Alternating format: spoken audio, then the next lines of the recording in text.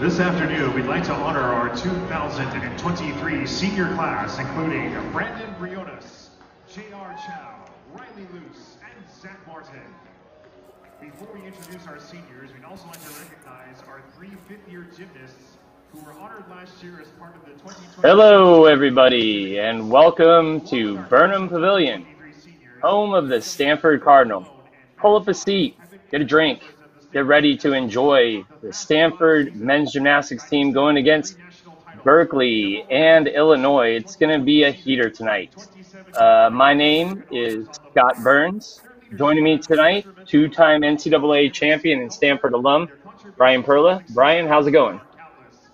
It's going great. It's going to be a great meet, and I'm excited. It's Stanford's senior night, so we got a good group of seniors graduating and putting on their final performance in Burnham, and it's going to be a great time. Illinois has not been out to Stanford in quite a long time, and I'm happy to be here. I can't wait, Scott. It's going to be a good time, isn't it? Fans, one more time, Ian Gunther, Brody Malone, and Max Zox. What did Isaac say?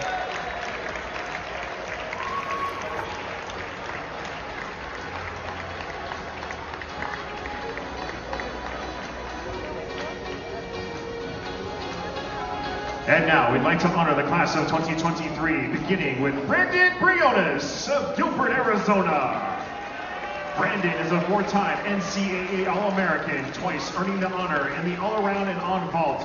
Briones first onto the scene in 2020, garnering a pair of CGA Gymnast of the Week honors and 4 National Rookie of the Week selections en route to being named the 2020 CGA Rookie of the Year. A member of the U.S. Senior National Team during his time on the farm, Briones finished 5th in the all-around at the 2021 U.S. Olympic Team Trials to earn a spot as an alternate for Team USA at the Tokyo Olympics. He was also 4th in the all-around of the 2021 U.S. Gymnastics Championships. After missing his junior year due to injury, Brandon has returned this year to once again help lead the Cardinal, including winning MPSF Specialist of the Week on January the 24th. In the classroom, Brandon is currently working on applying his knowledge gained from his mechanical engineering coursework toward his senior capstone project. The project is sponsored by Volkswagen and is focused on developing solutions for accessibility to autonomous vehicles. Specifically, his group is working to allow for wheelchair entry, exit, and securement into driveless vehicles. Brandon feels his Stanford experience has left him with a greater appreciation for his support system, his family, friends, and those around him every day in the gym. With their support, he has been able to persevere through some extremely difficult times and has learned how to be resilient in the face of adversity. Through the many highs and lows at Stanford, the coaches, peers, teammates, and athletic training staff have been with him every step of the way and has been instrumental to his growth and development as a person. He will cherish the amazing memories and experiences they've shared forever.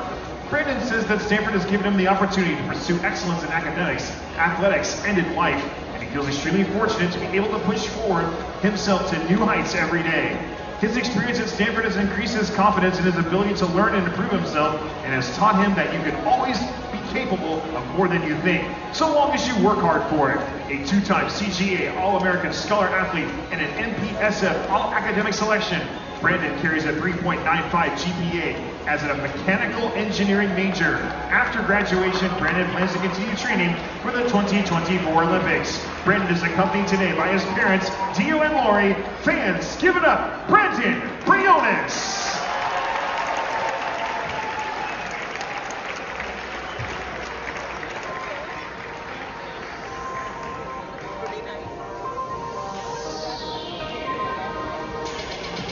Our next senior is J.R. Chow of Houston, Texas. J.R. has been a staple of Stanford's top-ranked parallel bars lineup this year, including posting a career-best 14.750 at the Rocky Mountain Open. Contributing across events during his career, Chow has won 4 event titles in his career at Stanford. A leader on the team, J.R. was voted as team captain by his peers prior to the start of the season.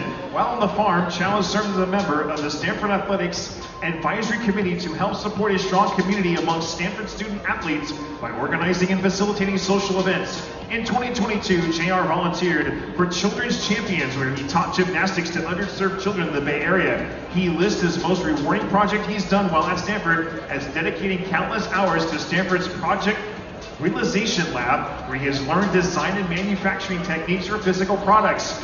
He particularly enjoys sand casting medical grade scraping tools that he continues to use every day to help with injury prevention in his training. A 3-time CGA All-American Scholar athlete, Chow carries a 3.71 GPA. JR's key takeaway from his time at Stanford, he's had many challenges and many great moments. The common factor of what got him through those challenges and what made the great moments so memorable is the people that were with him through it all. He encourages his teammates to rely on the support around you and when you need it, and celebrate them when you come out on the other side. He wants to say thank you to everyone who's been along for the ride, his family, his coaches, his girlfriend, and of course his brothers on the team. JR will be returning to Stanford in the fall to finish his Bachelor of Science in Mechanical Engineering with a focus of product realization. After graduation, he'll be looking forward to working in manufacturing engineering or with his brother Max. JR is accompanied by his parents, John and Kristen. Thank you for your cooperation, JR fans. Give it up, JR Chow!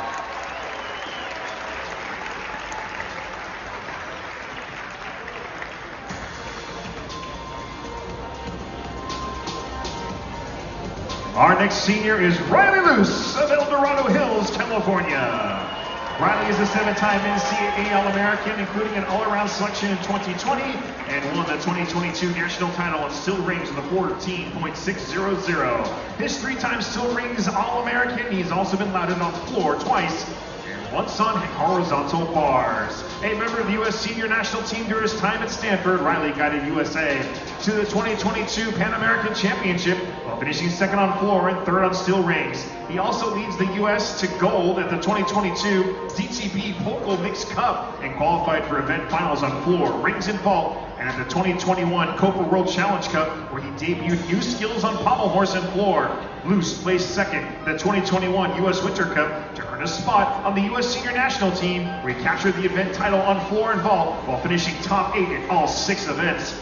As a student on the farm, Riley focuses on building his analytical and data skills through his coursework. For his final project, he worked on building an online dashboard for a nonprofit against human trafficking called 3 Strands. This project was the culmination of the work he had done at Stanford. Through the Haas Center, he will also be doing a Cardinal Service Quarter working for UCube, a math education nonprofit, over the summer to make learning data science more accessible. He has also enjoyed taking a wide range of classes from biology to dance courses for fun. He maintains a strong online social media presence through creating TikToks and other videos. He loves spreading his passion for gymnastics with the world, and he hopes to spread interest and makes men's gymnastics more accessible. Riley says Stanford has left him with an appreciation for interdisciplinary work and the value of time management. He has learned how his course of studies can have large impacts in the world around him, from sustainability to healthcare. However, to understand his interdisciplinary approach, he has learned how to carefully manage his time. Balancing his gymnastics and athletic career comes with dedication and passion. He's learned through these endeavors are worth it. A 3-time CGA All-American Scholar athlete, Luce carries a 3.78 GPA as a management science engineering major. After graduation, Riley plans to find a way to be involved in the gymnastics world while also starting his career. He would like to work in analytics and potentially with a company pursuing sustainability. Riley is unable to be here today as he's currently traveling to represent Team USA at the FIG Apparatus World Cup later this week. Here to accept on his behalf are Riley's parents, Steph and Greg. Thank you for your contributions, Riley fans. One more time for Riley Luce.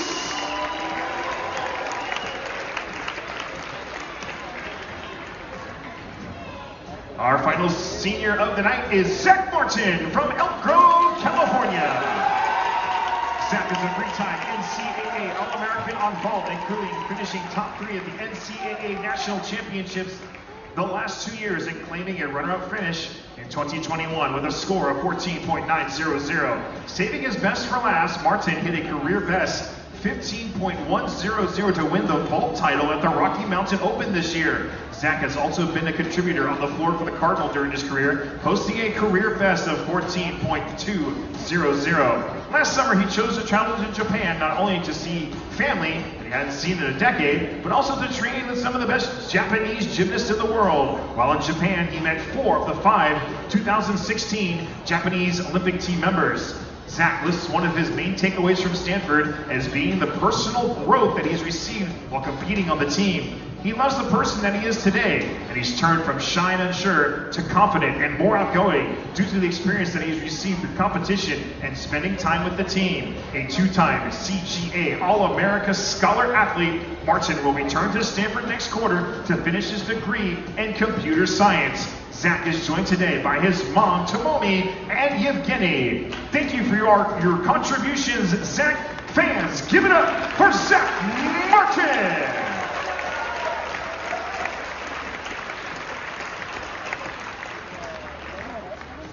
To this 2023 Stanford senior class, we want to thank you once more for all your leadership and hard work in the gym and in the classroom. Fans, one more time for Brandon Briones, J.R. Chow, Riley Luce, and Zach Martin.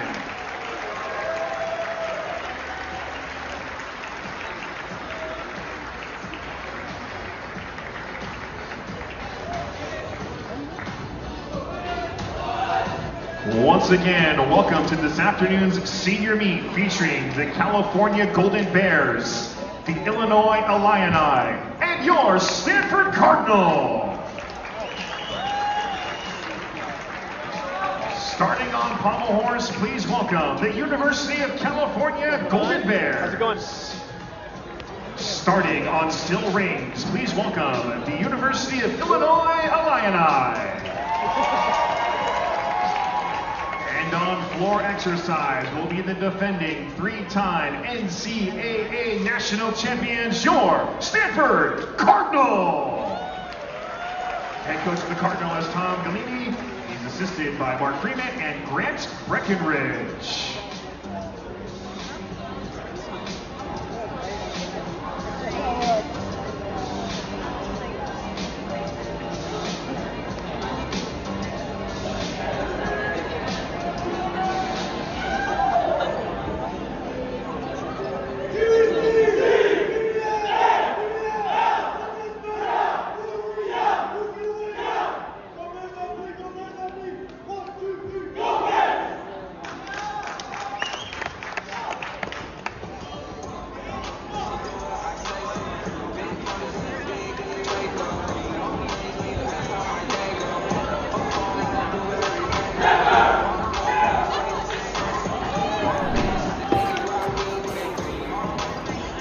Welcome back, everybody.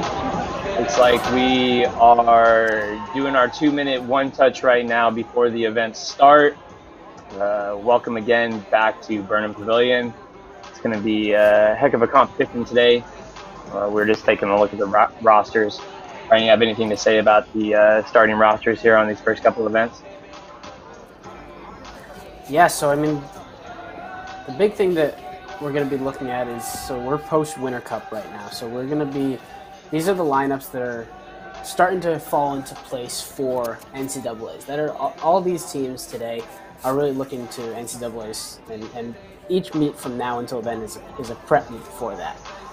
So Stanford, if we start with their lineup, all 5 guys here are fully, you know, this is a close lineup to what might be at NCAAs. And then, you know, Scott, we were talking about Illinois a little bit earlier, and their lineup on rings is stacked as well. So at the end of this rotation, we could see a pretty close race between Stanford on floor and definitely Illinois on rings. And then as far as Cal go, what are your thoughts with that? I mean, when you talk about starting on pommel horse, you and I both know that's a nerve-wracking event, but also one of the events that can kind of make or break a team. And you know, Cal isn't weak on pommel horse. They actually have some pretty darn good guys. A couple guys that are actual pommel horse specialists that can put up pretty high numbers. So we'll see how it goes. I mean, if they hit on Pommel Horse, it could be a close meet after the first event between all three teams. But obviously, you know, Stanford, we're looking for Stanford to really come out and show a really big number like they did at the beginning of the year, it being after Winter Cup. So we'll see how long these other two teams can hang in there with the giant that Stanford is. Yeah, I mean, Pommel Horse is one of those events that teams either really like starting on or really don't like starting on. You know, it's if you get a good five hit on Pommel Horse to start out a meet, it's a great way, and you've got it behind you, and you can just move forward from there. But on the other hand, if you start out with a rocky start, then you're just trying to tread water. You're trying to make up, you know, those lost points the rest of the meet. So it's a proving ground this meet for Cal to see, you know, how they handle that pressure. Yeah, and I also think that like it's really going to be an actual key event today because you got Illinois with your former teammate Ian Skirky, and he just came off Winter Cup and hit a big event and made himself on national team, and so I think that, you know, Illinois can really kind of step on it when they get to Pommel Horse, and that's where Stanford's going to have to watch out and make sure that they really you know, keep their foot down on the pedal. All right, here we go. First routines from all three. Try to keep everybody updated. We got 3 screens going at once. Do our best to let y'all know what's going on. Zach Martin on floor, starting out for Stanford.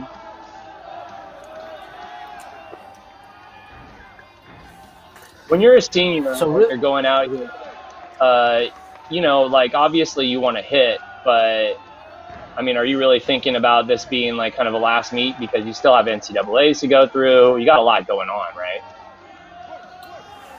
Yeah, so that's an interesting, you know, topic. I think that I never thought about that. I never went out there and said, oh, this is the last time in this, you know, in this arena. I was always focused on the gymnastics at hand. I think afterwards you salute, you go up there and, you know, you finish your routine and you walk off and you're like, yeah, this is the last time I'll, you know, salute and compete in this arena. And maybe, you know, what flashes in front of your eyes is all the memories with your team and with those routines. But I don't think that a lot of the seniors are probably, that's their biggest focus right now. I think a lot of them is putting out a team score for at least, you know, yeah, for all these teams, is putting out a team score that ranks them in some of the top in the country, if that makes sense. Yeah, I mean, it makes a ton of sense. I mean, if you're a real competitor, then, you know, obviously every routine you're trying to treat the same way, whether it's NCAA championships or the first meet of the year. Obviously, Zach just hit that routine. Looked like Tyler Shimizu came off the Pommel Horse and then had a little bit of a tough time with his dismount, making his dismount smooth the handstand. Kyle over on rings from Illinois looked like he had a pretty solid routine, landed the dismount with a step. So, you know, Pommel Horse, obviously that's not how you wanted to start there for Cal. I'm sure they were hoping to hit all 5, but that's how it goes. Like we were talking about, make it or break it there on that event.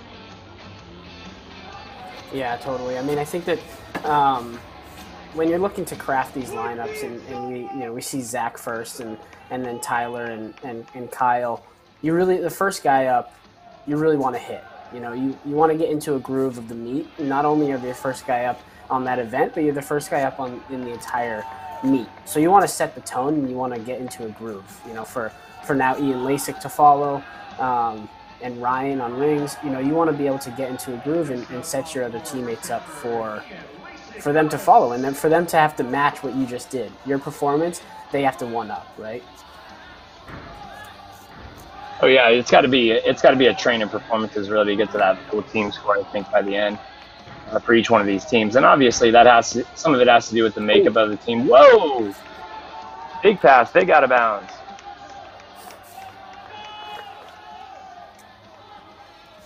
Sometimes that's all right. Stay on your feet, bounds, right?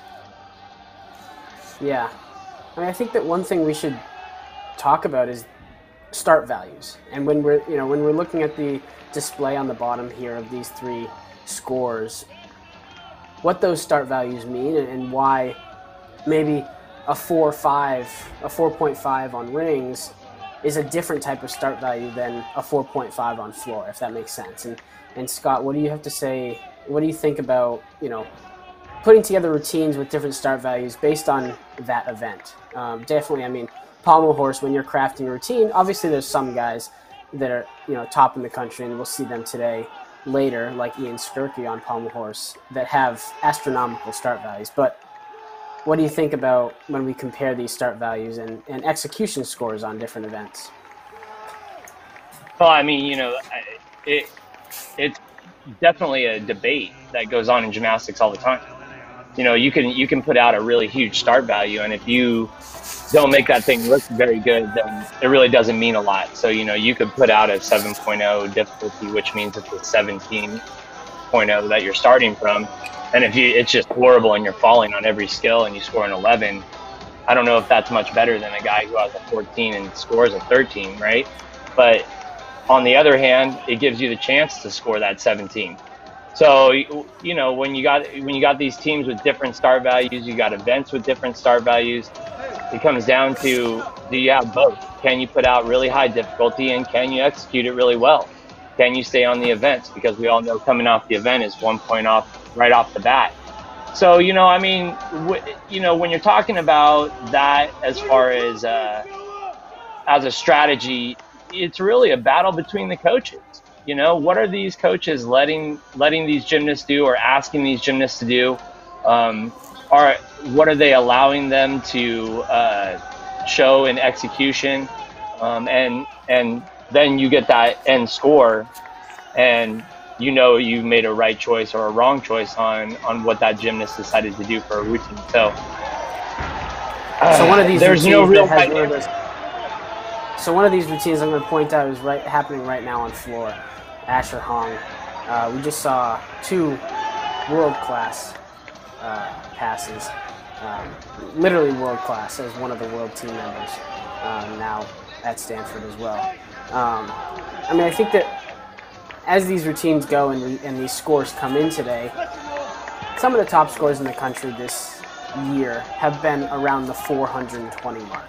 That's a team total. And what that averages out to is a 14-0 on every routine will get you a team score of 420. And so while not all three of these teams are going to do that, the difference even between a 13 and a 14, right, that 1 point, a 13 average is going to get you a 390. So that's 30-point difference.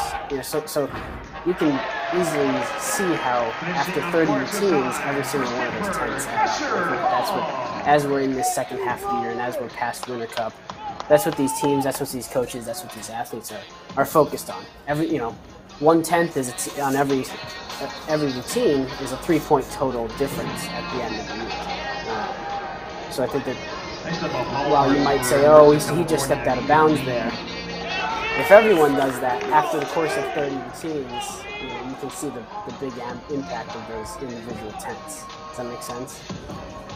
Yeah, you definitely don't want that. It's obviously not good to go out of bounds, but I think in the sense of how powerful that pass was, it was better than him maybe falling. I feel like it was a slight save in that sense, but going back to it and looking at these start values, you look at Stanford's start values right now, and all of them above 5s to start out with, and then you look over at Illinois, and you got a bunch of 14s and then a 13, and that could be from not getting credit for a skill.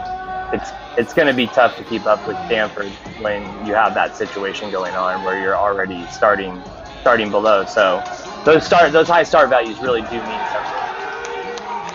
And most of the guys at this level can execute those start values when they put them out.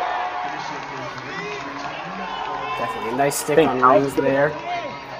Yeah, that was big. I think Cal's coming out of this after that first routine miss a little bit. They're starting to put it down here on pommel horse. Yeah, those are great scores. 13-3, 13-2 from a 15-4 and a 15-5 start. Let's see if Aidan can keep it up. And Aidan's one of their specialists. I mean, he has scored a 14 recently, so that could come into the mix here. Whoa, Asher with a 14.15 on floor. Obviously, you deserve it so. High star value, like we talked about, 16.0 star value.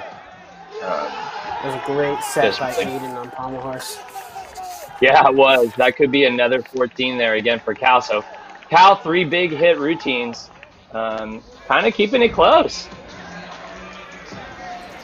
Yeah, I mean, again, like we said right in the beginning, pommel is a testing event to start off on.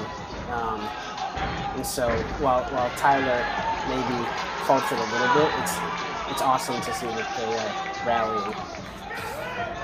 And next on rings is Ashton, which is a huge athlete to watch for this competition. Not only this competition, but in the country, as he ranks among probably the top 3 on rings. Yeah, he's definitely top 3. He's been scoring upwards of 14.5 to 14.8 almost every single time. You can see how strong he is. He's actually a local guy. He came from gym in Sacramento. Came from Elevate Gymnastics. Yeah. He was actually a ring specialist in high school too. Kind of like you were talking about at your gym. Yeah, I mean, that's something that's very different from junior level gymnastics to college level gymnastics. Is like we talked about, high start values, high scores are key to getting that team total, and you have a roster limit or a team total cap of 15 members, and so you can have individual. Everyone just has to, if you're looking to get 30 routines, too bad if fall there. But as you can see, there's so many strength skills in there. Sometimes those dismounts are hard to pull around at the end. And last up, that would have been a huge score. He was killing that. I can't wait to see the star value on that. Is this the last up for Cal on pommel horse? Yeah, so it looks 14 exactly for Aidan. Just what you called, Scott. Oh man. Dude, I'm sorry. I'm leaving the stream. I'm going to Vegas right now. No, but hey, Cal hit their last guys on pommel horse. And with Aidan hitting that 14, and Will hit a pretty good routine right there, Lavanakul. That's going to be a good team total for Cal. So this is Nick Kuebler on floor. He is one to watch this year as well, I would say, in the national rankings. He's so clean, so consistent in not only his form in the air, but landings as well. You can see he's just a really quite confident gymnast on floor. And not only confident in the basic skills that he does, but also some of the highest level start value skills that he has in here. Yeah, he was a great junior their last guy. This looks like their last guy as well. And so my prediction is by the end of this rotation, it's going to be Stanford, Cal, and then Illinois. It looks like Illinois had some issues, maybe some nerves on rings, maybe it was the travel, but Cal was one to watch on this rotation for sure. While Stanford maybe beat them in this score, that's going to be a great pommel start for them. Yeah, I mean, like you said, the score might not completely reflect it because Stanford had higher start values and they were on floor. But that is going to be a tough total at 65 is nothing shabby on pommel horse. I mean, it had that first guy hit. I mean, they would have had a great score. But yeah, heck of a job for Cal. Like you said, Illinois, a little travel. You never know, but rings can be tough. The judges are so tough on rings on how high you hold those strength positions and whether you've held them long enough, whether you get credit for that in your score or not. But yeah, they missed out with Ashton, got a 13.1, even with that 5.9 star value. So usually he's up in the mid 14s. So they got to make up for it on the next event.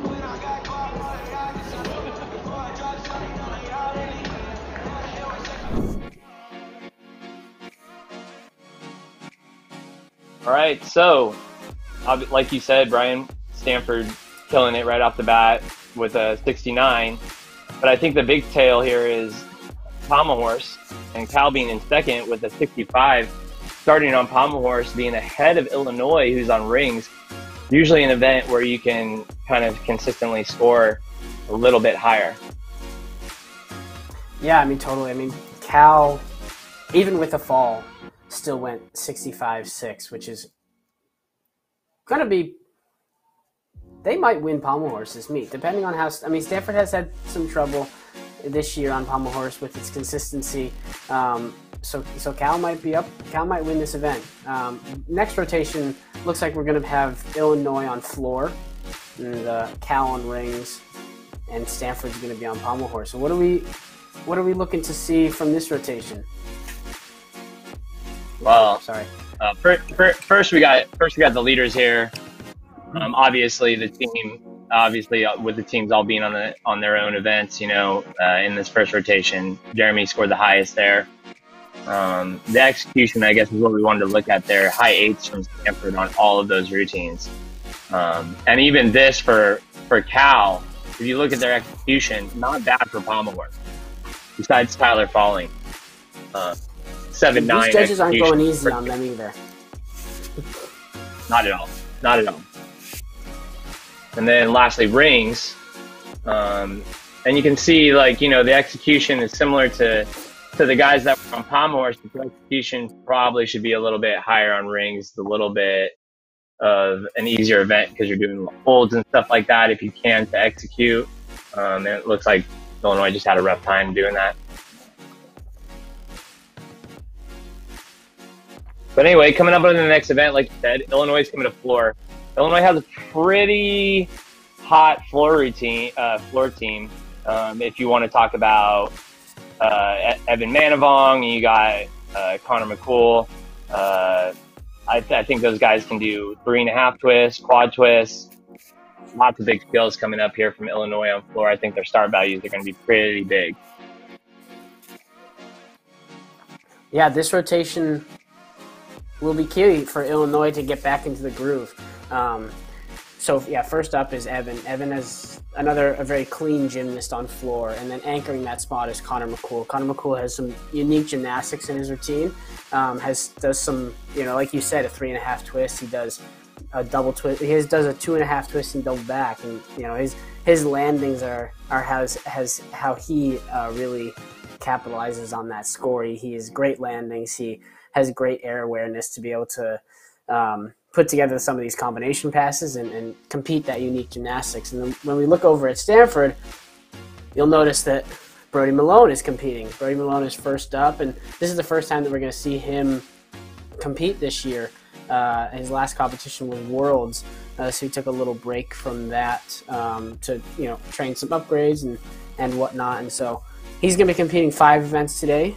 We have a big lineup for Stanford. And Cal, again, looks like we're just getting going and people are just starting to be on air. And so Cal will look to continue their success from pommel horse onto rings.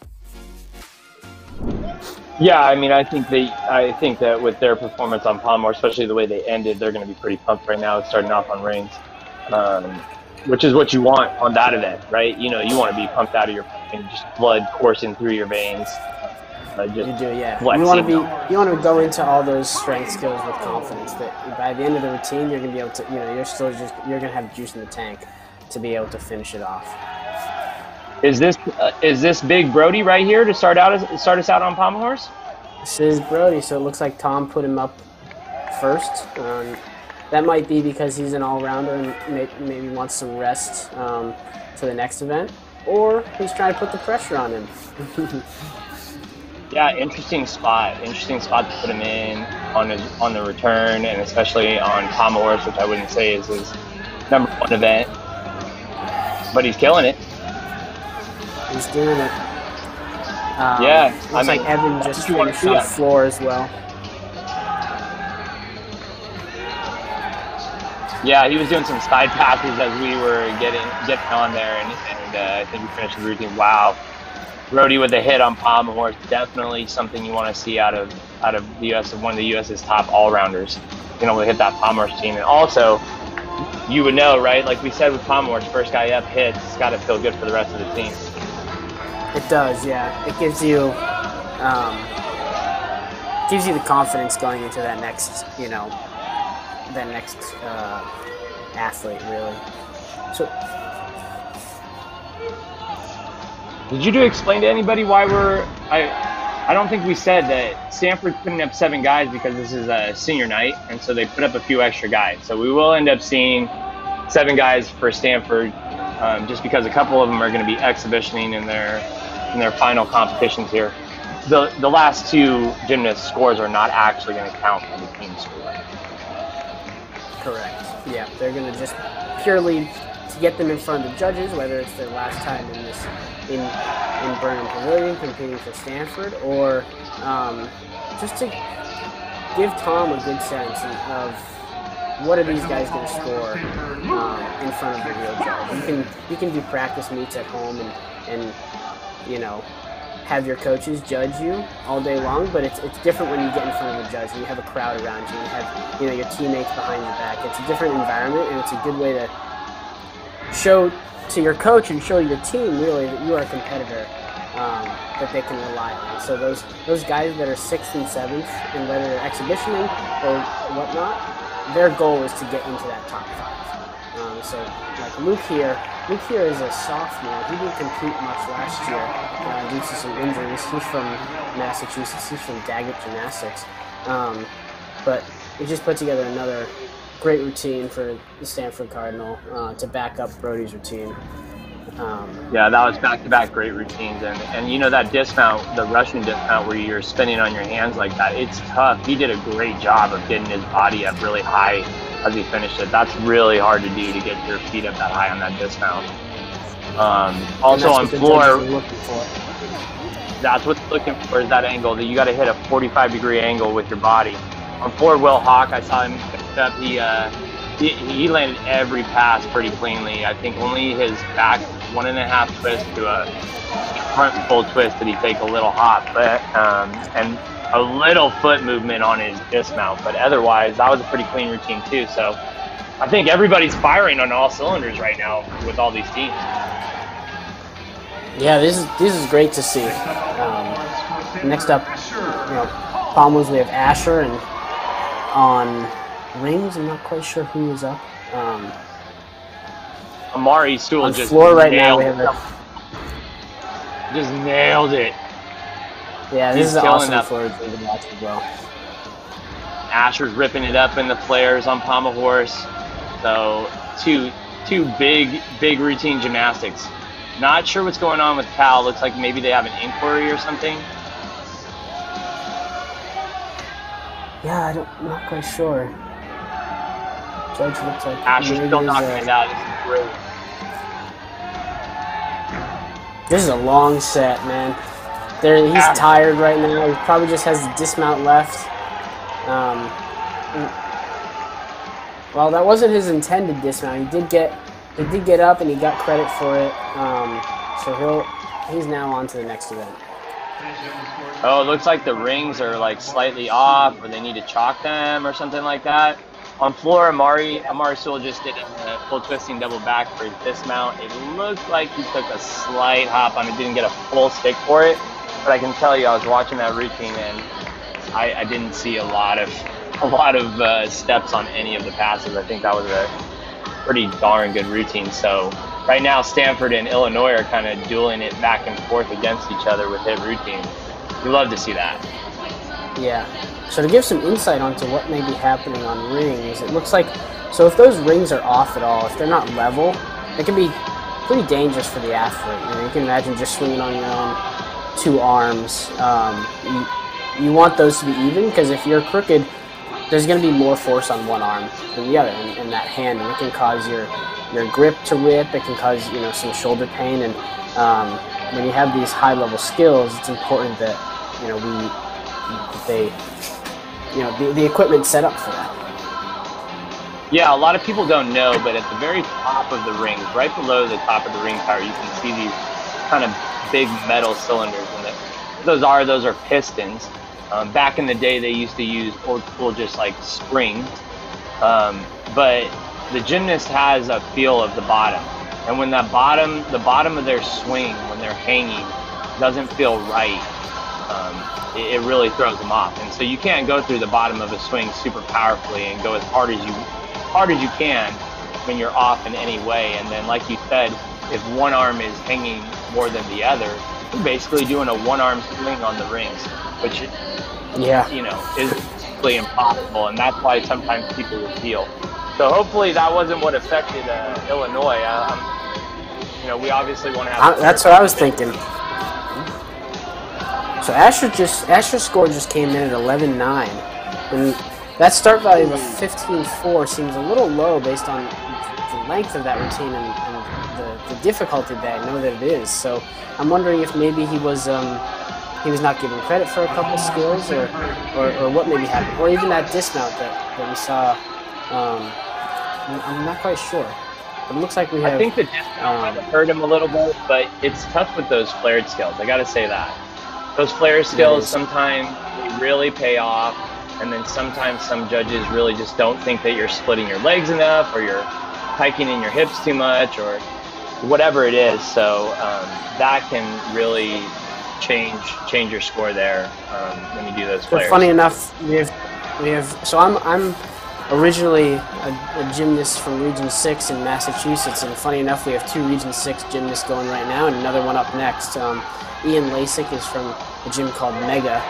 Lavan is his gymnast, is his coach, and Jan is also from Region 6. So two guys from Massachusetts representing. Ian hit that routine so great that I didn't even almost realize he was going, yeah, that was a rough landing on the floor. Was that the dismount? Mm-hmm. Yeah, it was. Jan was that a 2.5 dismount that he shorted really hard? Yeah, that was a 2.5 dismount. He had a great rest of the routine. Next up, we have Connor McCool. Connor McCool just came back from Winter Cup with his teammate Ian Skirkian. What I was saying earlier was to Scott was he actually was originally from Sterling Gymnastics as well, where Ian Skirkian and Steven Adaradzic and myself are from. So it's cool to see these guys out here that I grew up, just a kid, 6 and 7 year olds with, and now competing with them and against them. This is one of those routines that I was saying is really unique. Has some cool different skills in it. 2.5 twisting double back to start off with. So definitely keep an eye out for this. Yeah, and if you don't watch closely, he does a couple of skills where you think it's the same amount of twist, but you have to know how he takes off. And he twists so fast sometimes it's hard to see. I think he's also an interesting gymnast to watch on floor because he's a little bit taller than most guys in gymnastics, but he spins real fast and he tumbles so powerful. Then you got Coy on Pommel Horse over here. I mean, it's like a battle in the tornado. That's what it is right now. I'm going to tell you.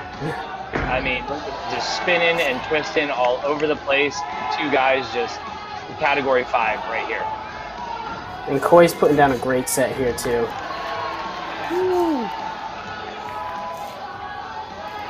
And my eyes are just flipping back and forth and back and forth. Yeah, I'm getting cross-eyed.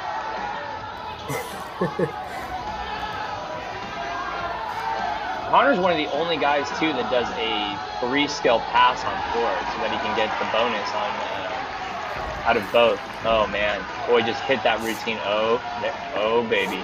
Boy just put out a beast mode chant there. Connor almost about to finish it up. I think that was a 3.5, right? It was, yep. And he goes into his dismount right here. And sticks it. Oh my God! That was a great finish for him. That was a great routine. He's stuck. It was like a single layout that was way too easy for him. Throw up from just like came out of it like it was nothing.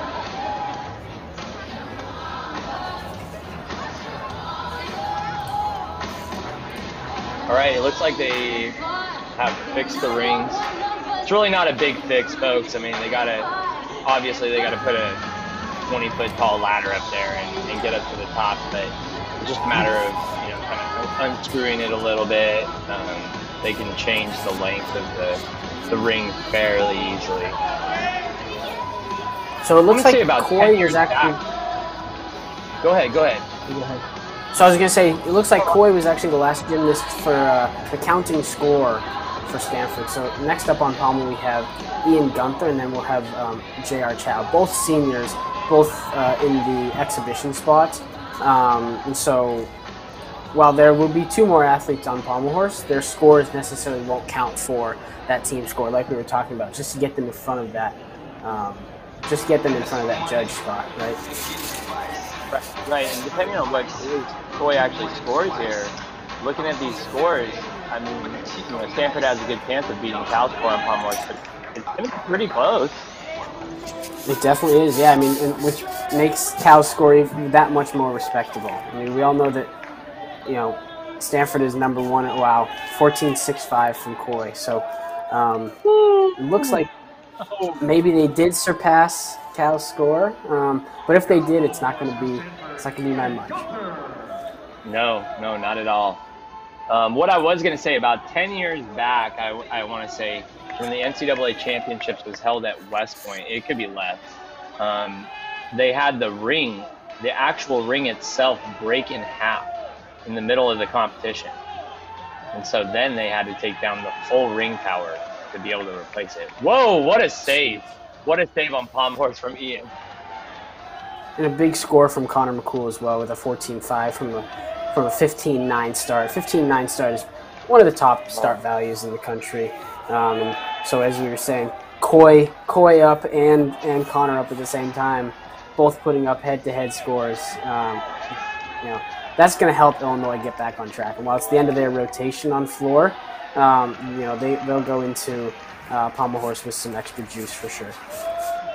Yeah, it kind of helps you kind of forget about some of the other problems that happen when you have a guy come out and just rip up the floor routine and score 14.5.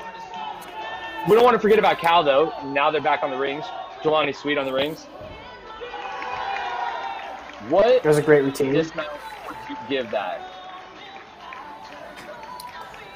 So that is probably going to get credit for a laid out half and half out. I mean, there's going to be some deductions for, bent at the hips. You want to be able to see the athlete doing it straight body, straight legs, all the way around. It looks like maybe he got hung up in the air a little bit and had to pike it around, shorten your body length, right? So they're probably going to hit him maybe anywhere from 1 to 3/10 on that. It definitely looks like he was going for a late in half and half out. Bryan, you can come and judge my kids anytime you want, buddy. All right? that was very nice of you to say. I definitely, rings is so tiring. You get to the end of that rings routine, and you're thinking, I got to pull 2 flips around, and for him, he had to pull 2 flips around and twist. Your brain is flipped upside down, right? And it's supposed to flip upside down, but it's already flipped upside down. So it's tough to sometimes remember where you are. I mean, even the greatest gymnasts get the twisties, right? Yeah, they do. Next up for Stanford on pommel horse, Chow. Okay, 12.4 for Ian. Not bad. You fought through that routine. There was a couple mistakes there. I don't think that's actually the difficulty that he was trying to show. Okay, this is Noah Newfeld on rings. Actually, Cal had him competing at the Winter Cup this last weekend, competed at USA Championship over the summer.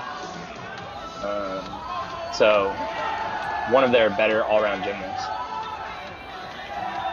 JR ripping it up on the pommel horse with those players. So it looks like JR is going to be our last competitor on pommel horse, and he was fighting the whole way through. But on rings, let's see how many more. In case you're new to gymnastics, that was not a breakdancing move on pommel horse.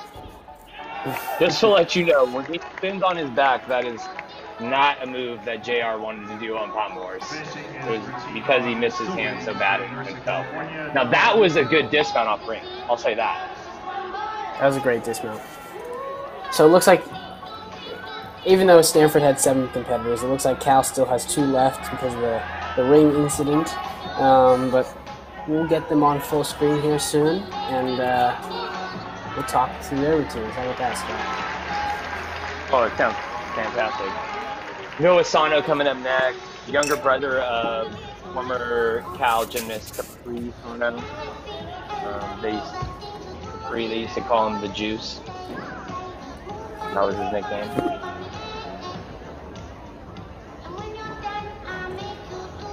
You know, hey, you know what, Brian? Last week, I feel bad about this. Last week, or the weekend before, Stanford was going against the Bay Area Bandits, and I said something about Brody's hairdo. You know, and sure enough, this weekend he had the haircut, and I was just messing around.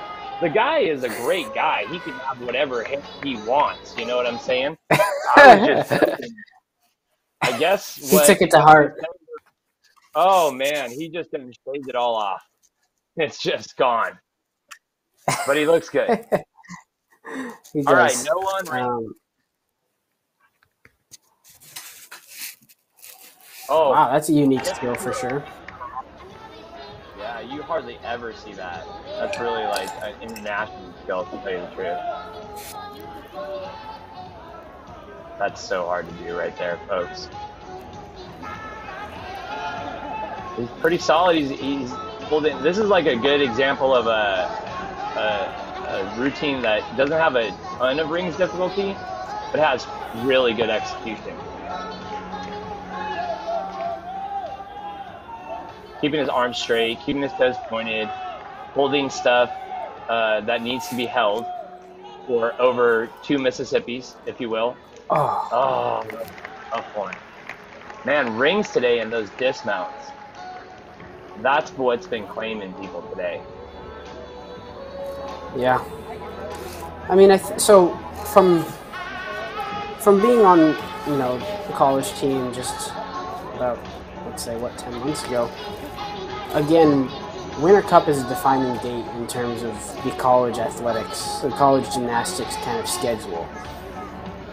Before Winter Cup, you're testing out different routines. You're playing with, you know, if we put this skill before this skill, how does that test your endurance? And, you know, you're trying to pack in as much difficulty to increase that start value as possible, while also keeping your execution score, you know, good as well. And then so, but after Winter Cup, or that last meet after Winter Cup, is really your last chance to get in any new added skills. So maybe what we're seeing today, and I wish I was a little more familiar with some of, you know, all of these guys' routine, but maybe this is their last kind of opportunity to put that, you know, whether it's another iron cross or whether it's that, you know, that V cross that we're talking about. It's their last opportunity to really get that skill in, because after this, there's really like, what, Scott, 3 more meets until NCAA day 1. Yeah, I mean, they have about a month left. So when you're talking about putting skill into a routine, it's really not that much time. So you really want to use this, I guess what you're saying, as like a last little test to make sure that it's the correct set of skills that you want to put together and that you're going to execute the best. Christopher Scales here, strong guy, really putting out some good straight body flanges here. You know, Maltese just a second ago. I actually coached Christopher when he was a junior for the beginning of his career. So he's a local guy from San Jose. Not too bad of a double layout, good landing. Then that's what we were just talking about, is you got to be able to finish that off. And with so many people falling on their rings dismounts, you know, that's the smart thing to do right there, right? Is do the double layout that's not as quite as high of a value as the but make sure you land it. And he was last.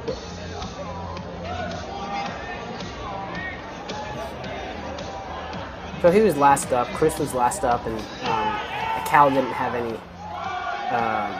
exhibitioners. So his score did count. So Scott, you're exactly right. You want to get that. You know, if they can get into 13s, that would be awesome.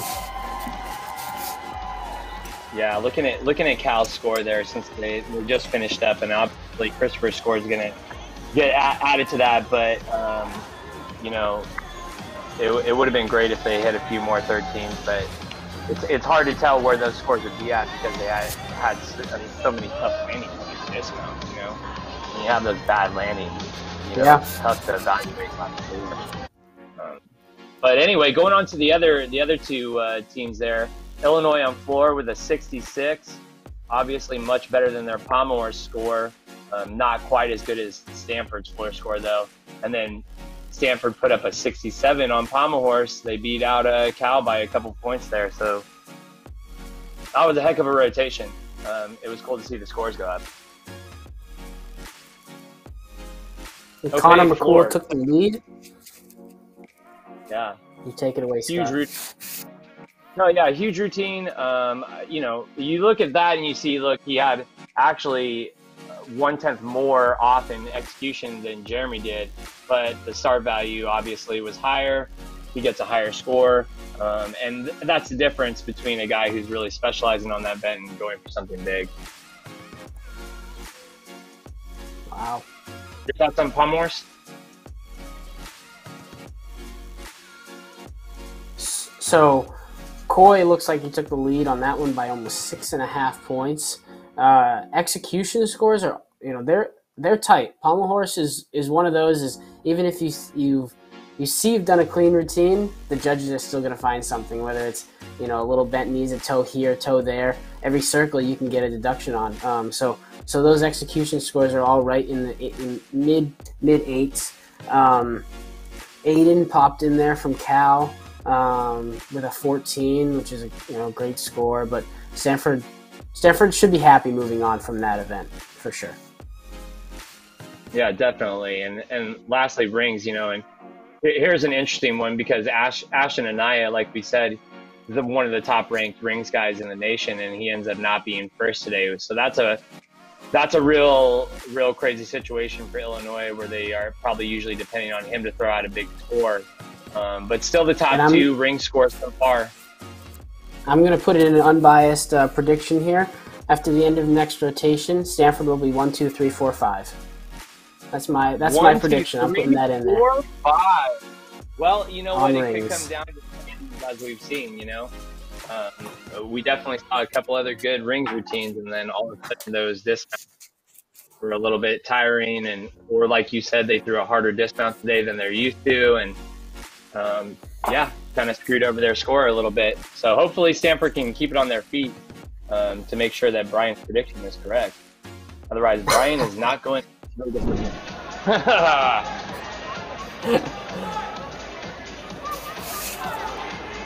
All right. So, folks, if you ever watched a gymnastics meet before, you're probably wondering why these guys are not rotating on to vault and P-bars and high bar. We're actually going to do that after this rotation. So in a tri-meet, so 3 teams, they always start on floor, Pommel Horse, and rings and rotate through those 3 as 3 teams, and then they switch to the other 3 events. And this rotation does not go without its heavy hitters as well, like the previous rotations. We have some great guys on Pommel Horse. Ian Skirky just made senior national team for the first time.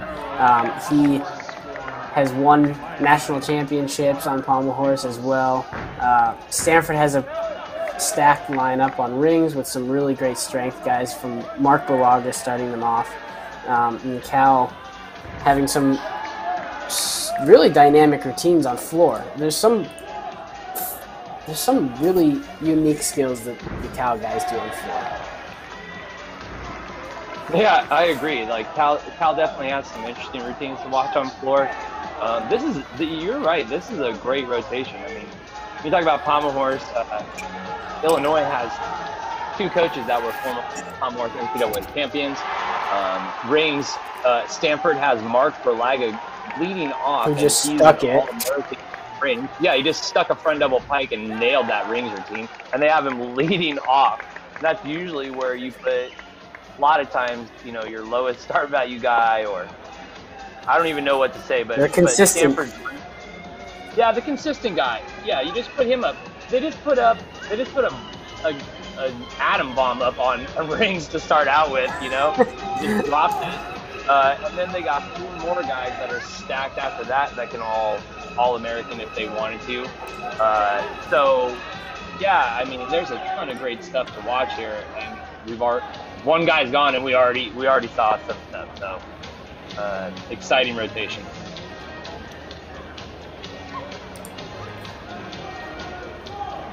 Definitely, and I think it goes, I think it's important to note Cal has been suffering some injuries, this year, and I think that's been a theme that they've been seeing. And Scott, I know that you can probably add to that a little bit of some background information maybe around that.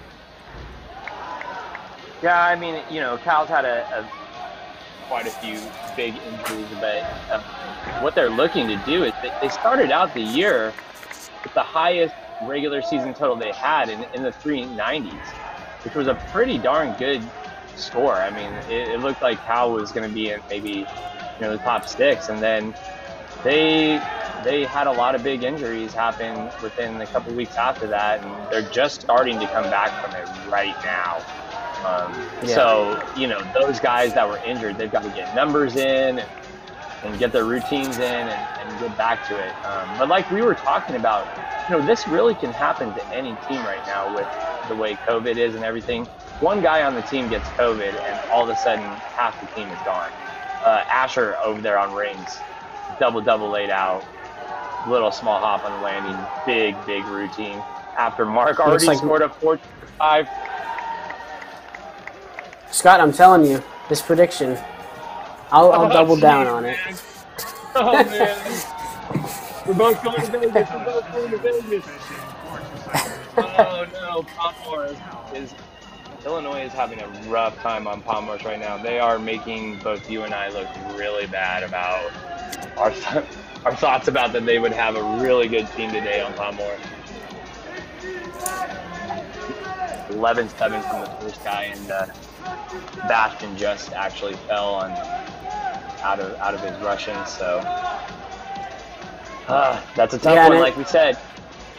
We're not even this meet's just getting started, Scott. So they still have an opportunity to get themselves back in a groove. And, finishing with Connor's routine on floor, you think that it gives that extra kind of momentum to keep those good scores going. And like we're seeing on rings with a 14-4 from Asher, they're just, each of these guys are just trying to one up each other. Whether they hold that strength kill that little bit longer, or they stick that dismount, or competitive nature within a team is definitely present within all of these teams, and it pushes each individual to be better, but for the collective team, if that makes sense. Yeah, it does, and I think having watched a lot of college gymnastics and Stanford, obviously from being around from the Bay Area, it's really tough to compete against Stanford. Sometimes watching these competitions, Stanford is you guys are so great in these last few years that sometimes the team gets a little bit behind, and you just see the wind just get sucked out of their sails because you guys are just doing like what Stanford's doing on rings right now, putting up a bunch of 14s. Was that Brandon Briones with a nice landing? That was Brandon. Yep. So there's going to be another, right? And geez, man, there goes the wind in my sails. It's just done if I'm like falling on Palmore's. But yeah, you got to fight through. You got to be competitive. Yeah. So we have Harrison on floor and David Pachinka on pommels. I'm pretty sure Harrison is Harrison a freshman? Pretty sure he is. So that freshman this far into the lineup, this far into the season, pretty impressive. Hopefully he has a good routine here. You like with those. So when we look at these dismounts and we're talking about different value skills, Scott, with dismounts at this level, we want to be able to do a D or higher. So that's on floor, we're talking 2.5 twists or more, right? And so Harrison just did a double full, and the strategy behind doing a double full or a skill that's not a D or higher is really to stick it. And so Harrison had a couple hops there, and even if you're going to have a hop, you really want to try to limit it to one hop. But the rest of the routine looked great from him. So Cal's chugging right along, and they're putting up scores that are respectable and very consistent. So same with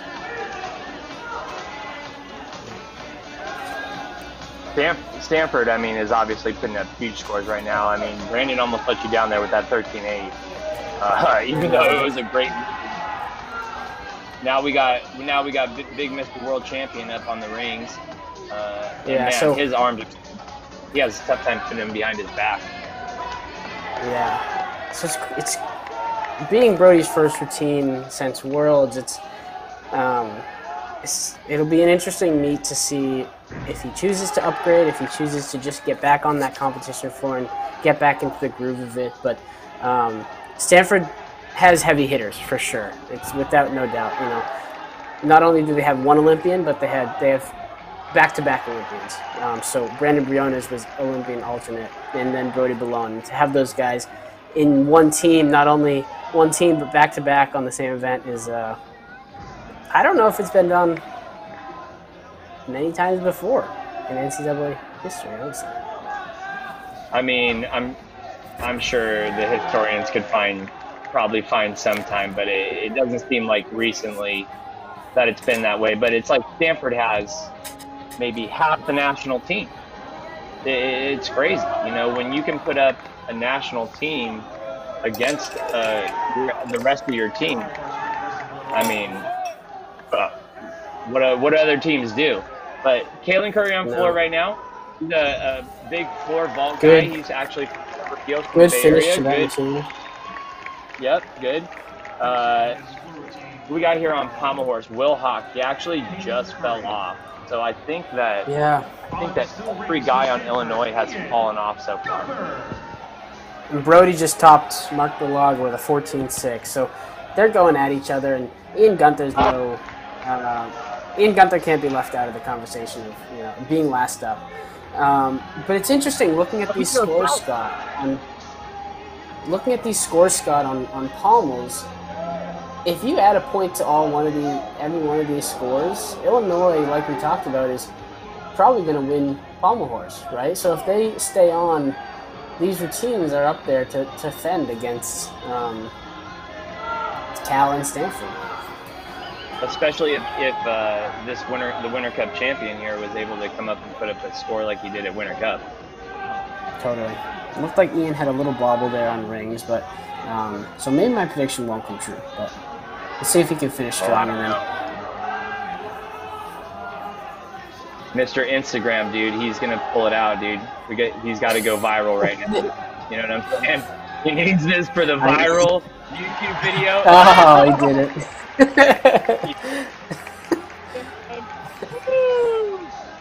Oh my gosh, that was great. All right, so Ian Skierke up here on pommel horse. This is a treat. I mean, if you're there in person, best in the country. Yeah, it's incredible. What do you think that number 42 means to him?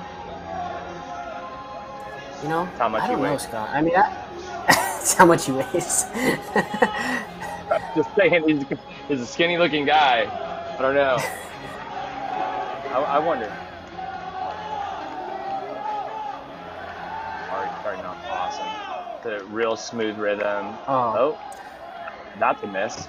But you probably couldn't tell it. Oh, no. Probably couldn't tell if you're at it. Wow, what a great start on floor as well. Just stuck front 2.5 twist.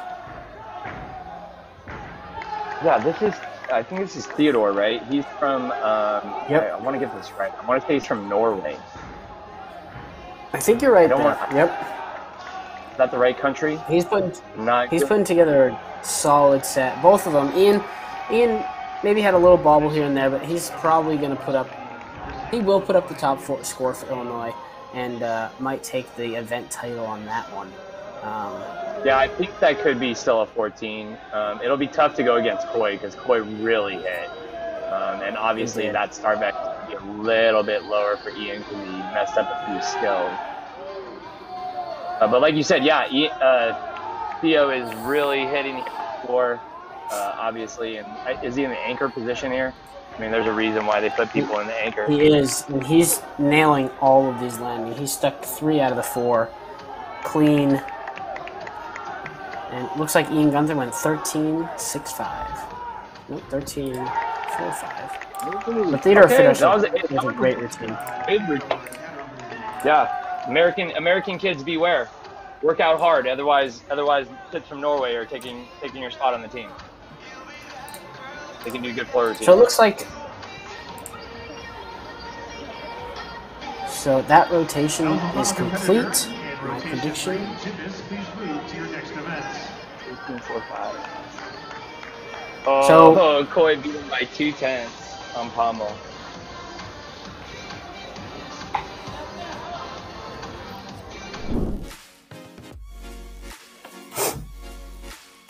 All right, real quick halfway team summary here. I think we're missing one score from Cal, so I'll have to wait a second there. The score needs to come in for Cal, but obviously Stanford running on all full cylinders right now with a 207, and Illinois behind them quite a bit with a 193. Hopefully Illinois picks it up here on these last three events. Love to see them get it in the 390s if possible, at least. It would be great for them if they were hitting above 400. That's a great. They are.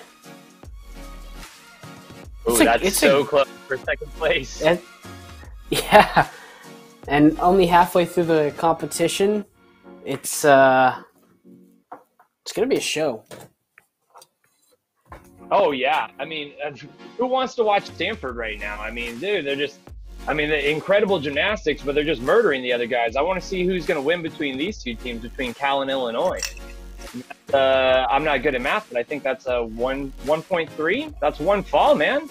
One fall. That's crazy. That's crazy. The floor final listing here. So Connor McCool ended up winning the floor for the try meet today, and then two Stanford guys right after it, Jeremy and Asher. And actually, to tell you the truth, Bryan, I feel like Asher had the higher start value and Jeremy had the better execution, and that's exactly what we were talking about. Yeah, exactly. And then on to pommels.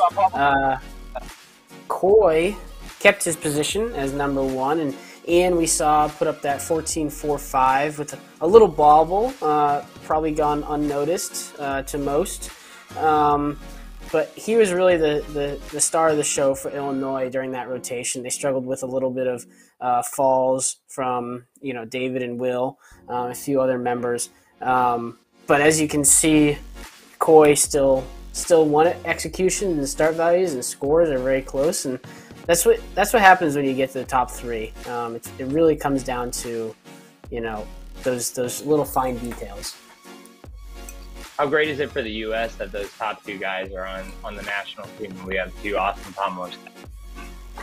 Fantastic, right? Oh! It really is. Oh, no! Oh, I'm sorry, man. You're not going to be able to go to Vegas with me. Your 1, 2, 3, 4, 5 prediction. I know, but I think this recording is going to be on a TikTok soon, probably. It's going to be me saying, that I thought Stanford was going to go top 5, and then Ian messed it up. I'll text him right now. It's going to zoom in and be circled. Ethan Boder is going to be circled right there. Oh, it's a tie, too. Oh, wow. Oh, man. It's like they heard you. Yeah, I think...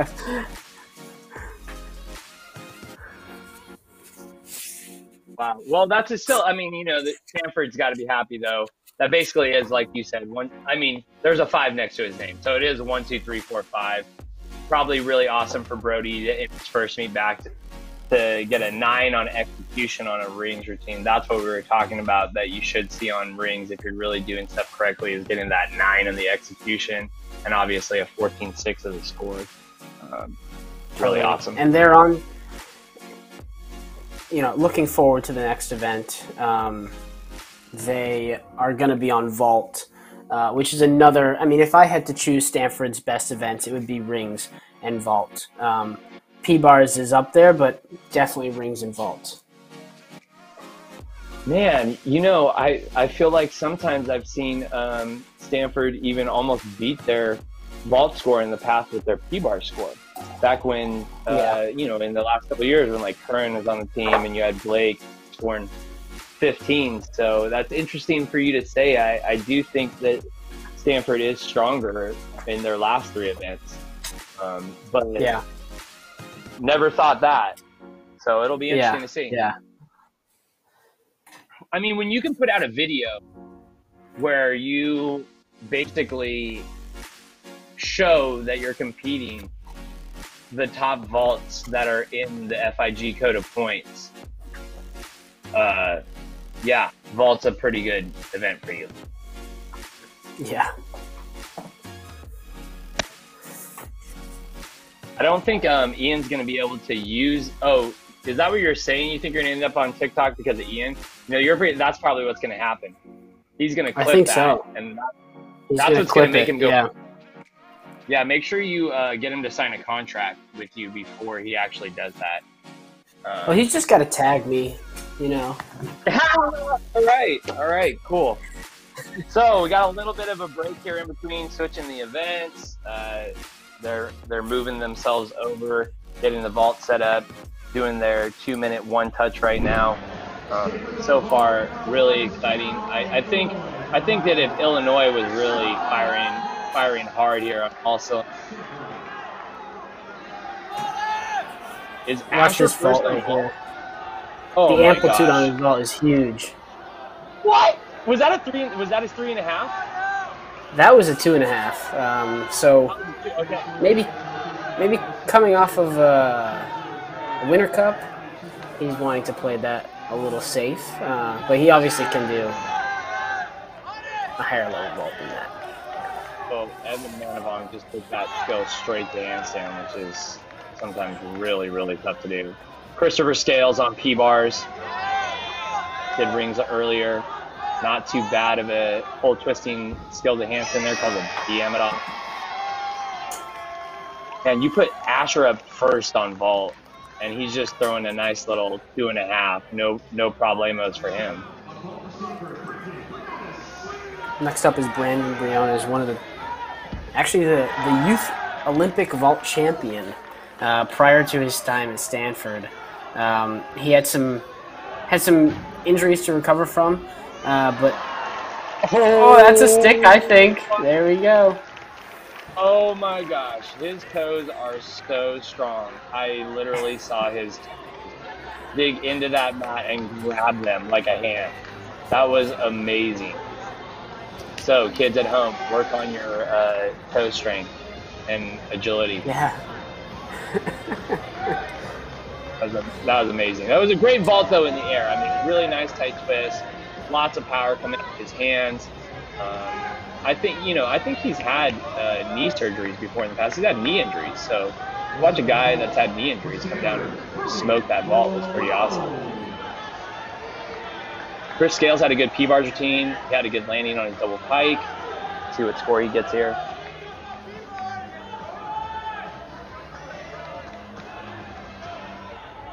Next up on P-bars, Sean Shimizu, actually local gymnast. Ooh, was that Brody? Brody with the nice haircut, with the nice standing. Like I said, Sean Shimizu on P-bar, local gymnast from Pleasanton. Go ahead.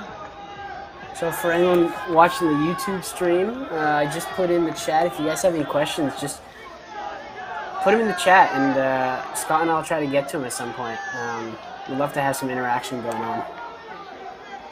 Yeah, also, if you're live, they're probably not watching us, but if you're live and you take a selfie or a video or something like that and you come back and watch this, post it to Virtius. Or maybe even if you're at home, post a picture of yourself watching the Virtius cast and tag Virtius in it on Instagram. Lots of big, good routines going on right now. Ari Sewell with huge high bar routine. He's done great on both of his events today. I missed Coy's vault. Was that awesome? He doesn't look happy. So Coy just fell, and if I'm not mistaken, that's Stanford's first fall of the day. You never want to see a fall. He was doing a big vault, and well, it happens sometimes, you know. But vault is one of their strong suits. So we'll continue on here with Zachary Martin, who I would love to see a triple full from him. What do you think, Scott? Oh, I saw one earlier in the year, and I don't know why he wouldn't do a triple full every time. You know, if I could do his triple full, I'd be doing triple pull. You would actually call me triple pull. You would call me Scott triple pull. And that's how I was walking around town. I'd probably have a gold chain that would say it too. But, the thing is with Koi is he does a lot of different vaults. I'm sure that, messing with different ones, getting that landing right, right? Yeah, definitely.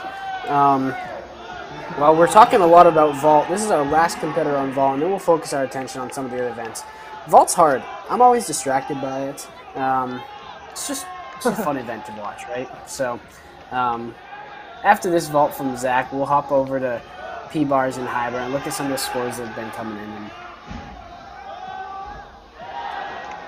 I mean, vault is just so explosive, right? You get that one chance. So it was a little off for Zach. They had a little. That wasn't Stanford's best rotation, let's call it. But most of them stayed on their feet and they're moving on to the next one. And all of them have 15-2 start values or higher, which Correct. Not every team is doing that. So, in fact, I would say most teams have a 14-8 start value in there. Wow, Kyle with a huge dismount stick over there and a celebration. I don't know what he was doing, starting the motorcycle, I think is what he was doing. Start that engine. Tyler Shimizu on Spurs. Yeah, you got to start that. They got to start some engine over there, even with the lawnmower engine. Tyler Shimizu coming off P-bars right there. Yes, twin brother of the guy before him, Sean Shimizu. Both guys from a gym in Pleasanton area, West Coast Olympic Gymnastics Academy. So always cool to see twins compete, especially on the same team. Yeah, totally. You had a couple of twins on your team. We did, yeah, we did. My freshman year, they were juniors, and we got Gareth and Barrett Weiss. One of them is a professional skier. He is. He's now. If I'm not mistaken, he's on Team USA for skiing. Just a few years after graduating. They're some of the most athletic kids I've ever met. They can do every sport at the top level. Yeah. So next up on P-bars, we have Tyler. Oh, no, we have Noah. Oh, this is Noah, yeah. And on high bar, we have Ryan. And I'm not even going to try to say Ryan's last name, even though I saw the pronunciation for it. Illinois seems to be putting together some. Illinois seems to be putting together some good routines, though. I mean, mid-13s is what you want to be looking for on rings. I mean, on high bar, and they're at 13.2, 13.4, so they're floating right around that area. So they seem to be kicking into a new groove, which is great to see. Uh-oh, dance moves.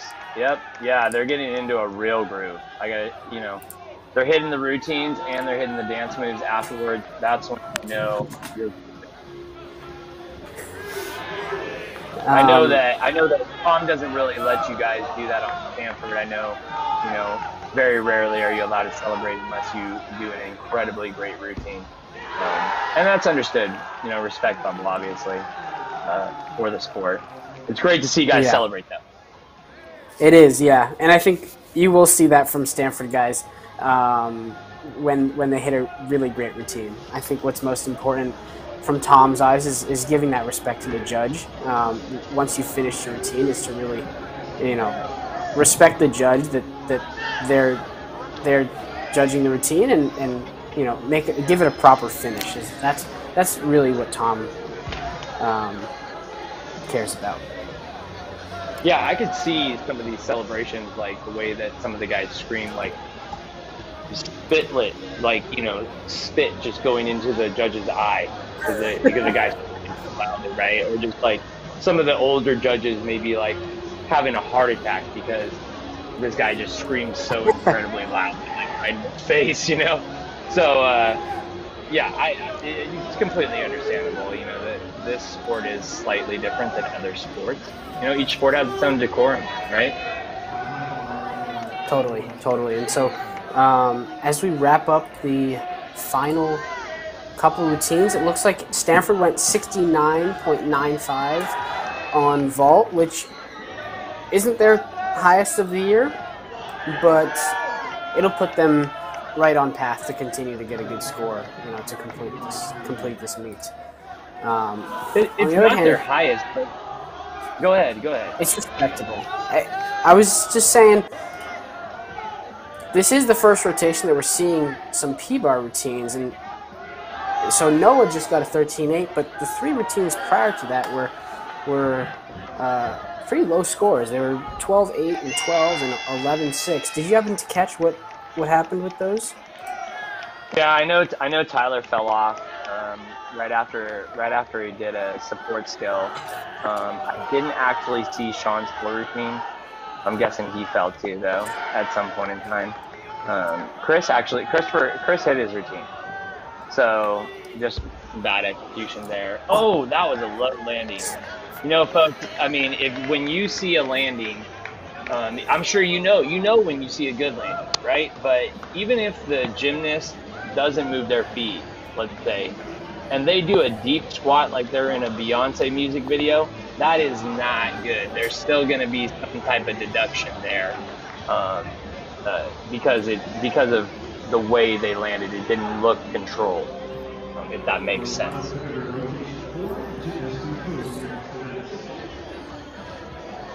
So Scott, if we have a little break here as they move to the next event, we just had our first question, Caden. Why are we seeing more athletes do a 5th year? Is a 5th year because of the COVID? If you want to take that on, feel free. Or we could chat about it after. Here's the team scores. I think that some of the scores aren't in yet. Obviously, there's one P-bar score missing there. But I think actually, Bryan, you can probably talk to it better than I can, because we were talking beforehand about you taking a gap year and the COVID year and not being able to figure out, what you wanted to do with your college career and if the 2020 season was going to happen. And so for most of you out there, I'll talk to the piece that doesn't have to do with COVID. But if you know anything about all or college sports, you are allowed to take 1 year. They call it your redshirt year. You're supposed to have a reason, like either an injury or, something that you needed to do. You're not allowed to compete during that year. But you are allowed to have technically 5 years in college to do a sport.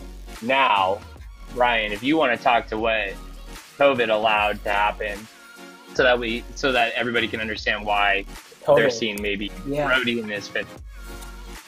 Yeah, so COVID put a wrench in some things. In the 2020 season, when COVID hit in March, the NCAA allowed everyone to automatically get another year. Not only did they get that year back, but they also got another additional year. So you're seeing people like Brody, Ian Gunther, and many other athletes on many different sports and many different teams taking this 5th year. And so as 2020 moves on, and 4 years after 2020, this 5th year situation of 5 years of an actual sport won't really be happening anymore, if that makes sense, because really the NCAA, you're allowed 4 competition years. You have 4 years of eligibility. COVID was a tricky situation, so you rarely see another year. Right, and you don't ever see that in gymnastics, someone really wanting to stick around for that much longer, because the sport is so hard on your body physically that you're either trying to make it through those 4 years, or you're one of those rare guys that's training for the national team, and so it's a little bit of a different aspect. But yeah, right, soon we won't see the 5-year guys really ever. We won't see that happen again anymore. Oh, it looks like Illinois pulled away a little bit, which is interesting, because you wouldn't think high bar would be the event where Illinois would start to pull away, which means that Cal had a really rough P-bars. When you only have one guy. Yeah. So Illinois is pulling away, and they'll probably extenuate that lead on vault just because when you're comparing vault total scores to high bar total scores, we're naturally going to see a higher event total on vault. But Cal will come right behind them to get that vault total. It'll be interesting to see if Stanford be close to their vault scores, especially since this wasn't their best vault day. I think that that's probably what Stanford is shooting for. From having talked to Thomas Lee in the past, he would always tell me that if you were P-bar squad, they were always trying to beat the vault squad in their score. So, oh my gosh, Connor McCool just nailed that vault. I don't know what happened to Illinois after the first 3 events, but they are literally on fire. And a thumbs up to the camera. Thank you, Connor. We appreciate the goofy thumbs up.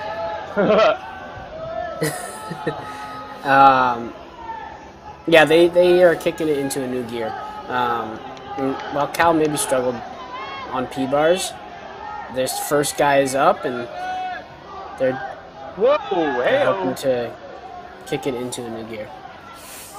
A super big arched banana look in a handstand on high bar is not a skill, folks, just in case you were wondering. He was trying to save that. And that's not a skill either. You cannot straddle Superman over the bar and get a better score for it. 2 great vaults to start. Wow.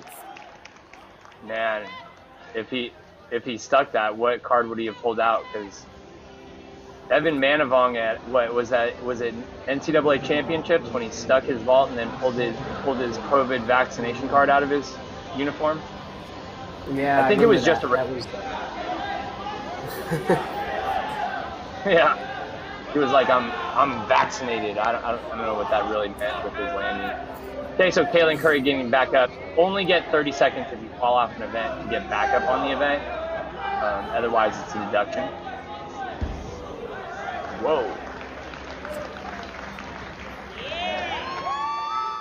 He looked like he got thrown up in the air and was just floating. He was like almost not flipping fast enough. I was worried for him to finish Evan that. put a great score up on vault, and while Connor and Evan did the same vault, Evans was super clean, just like Michael Fletcher's there. Michael Fletcher just stuck that vault. Oh no, dude. I mean, look, folks, if Illinois had been doing this from the first event, they would probably be pretty close to Stanford. I don't think they'd be beating Stanford by any means, but this is like night and day. This is like 2 different teams that we just saw in the first 3 events to these 2.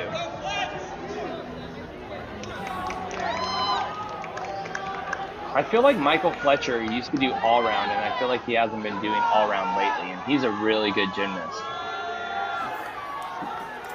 Yeah, I think that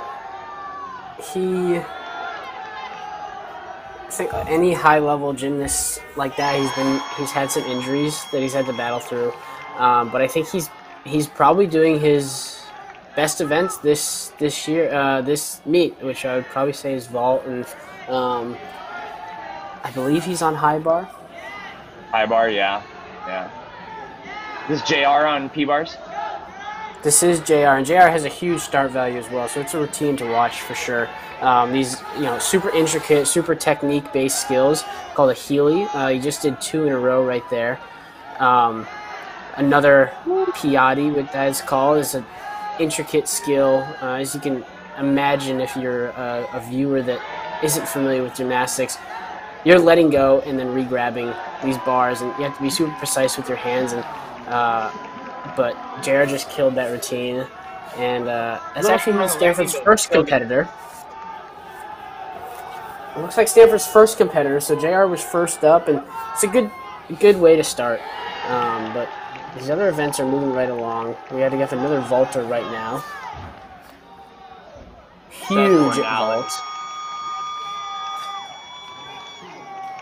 Seth Ornelas just hit his high bar routine pretty darn good, but they're going to have to make up for a 10-0 from the first guy from Cal. That's a tough one. when you count a 10, you are really having to work hard to get that back. But Amari might have just bumped out. Amari might take the lead on vault for Illinois. It was I missed it. super Did he clean. stick?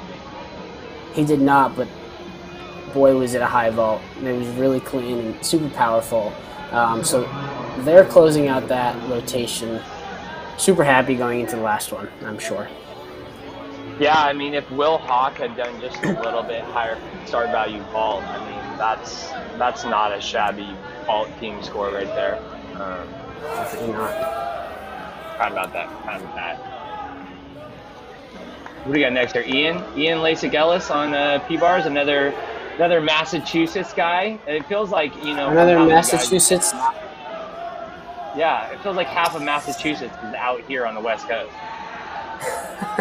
Well, when you grow up with snow, maybe you don't want to live there that much longer, right? I grew up in California. You're not going to see me moving out there, ever.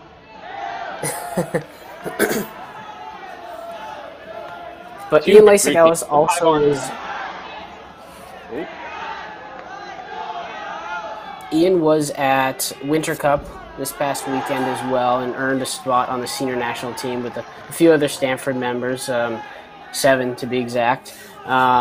So he's only a sophomore, which is he had quite a good last year, and this year seemed to be putting together equally as good as performances.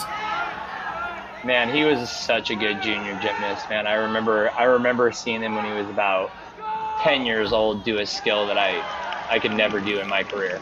And it just made me sad for myself, but feel good for the kid. Pretty good landing, a little bit bent over there. A little bit bent over. So the same as you can't do a big Beyonce squat, you also can't bend over and kiss your shins. Both of those. Also, if you land and your feet aren't moving, but you circle your arms like you're trying to fly, you're also going to get a deduction, even though you had saved yourself from falling or taking steps. So just be aware of that. If you're a fan and you're watching and your gymnast doesn't quite get the score that you thought that they should get, if they look like Flappy Bird when they landed, it's still a problem. Totally. And so we have a couple Stanford competitors left and a couple left on Cal. Scott, we have an interesting question in the chat that I don't know the answer to, but it's an interesting conversation. Mid-season is a tough grind. Do teams do anything outside of the box to stay motivated? That's a hard question. That's an interesting question. Do you have anything to say, Scott? I don't know if you would have to talk from experience. I went to the Air Force Academy, so basically everything was outside the box compared to what everybody else does when I went there. But I do know that, when teams go on travel trip, right, a lot of times the team,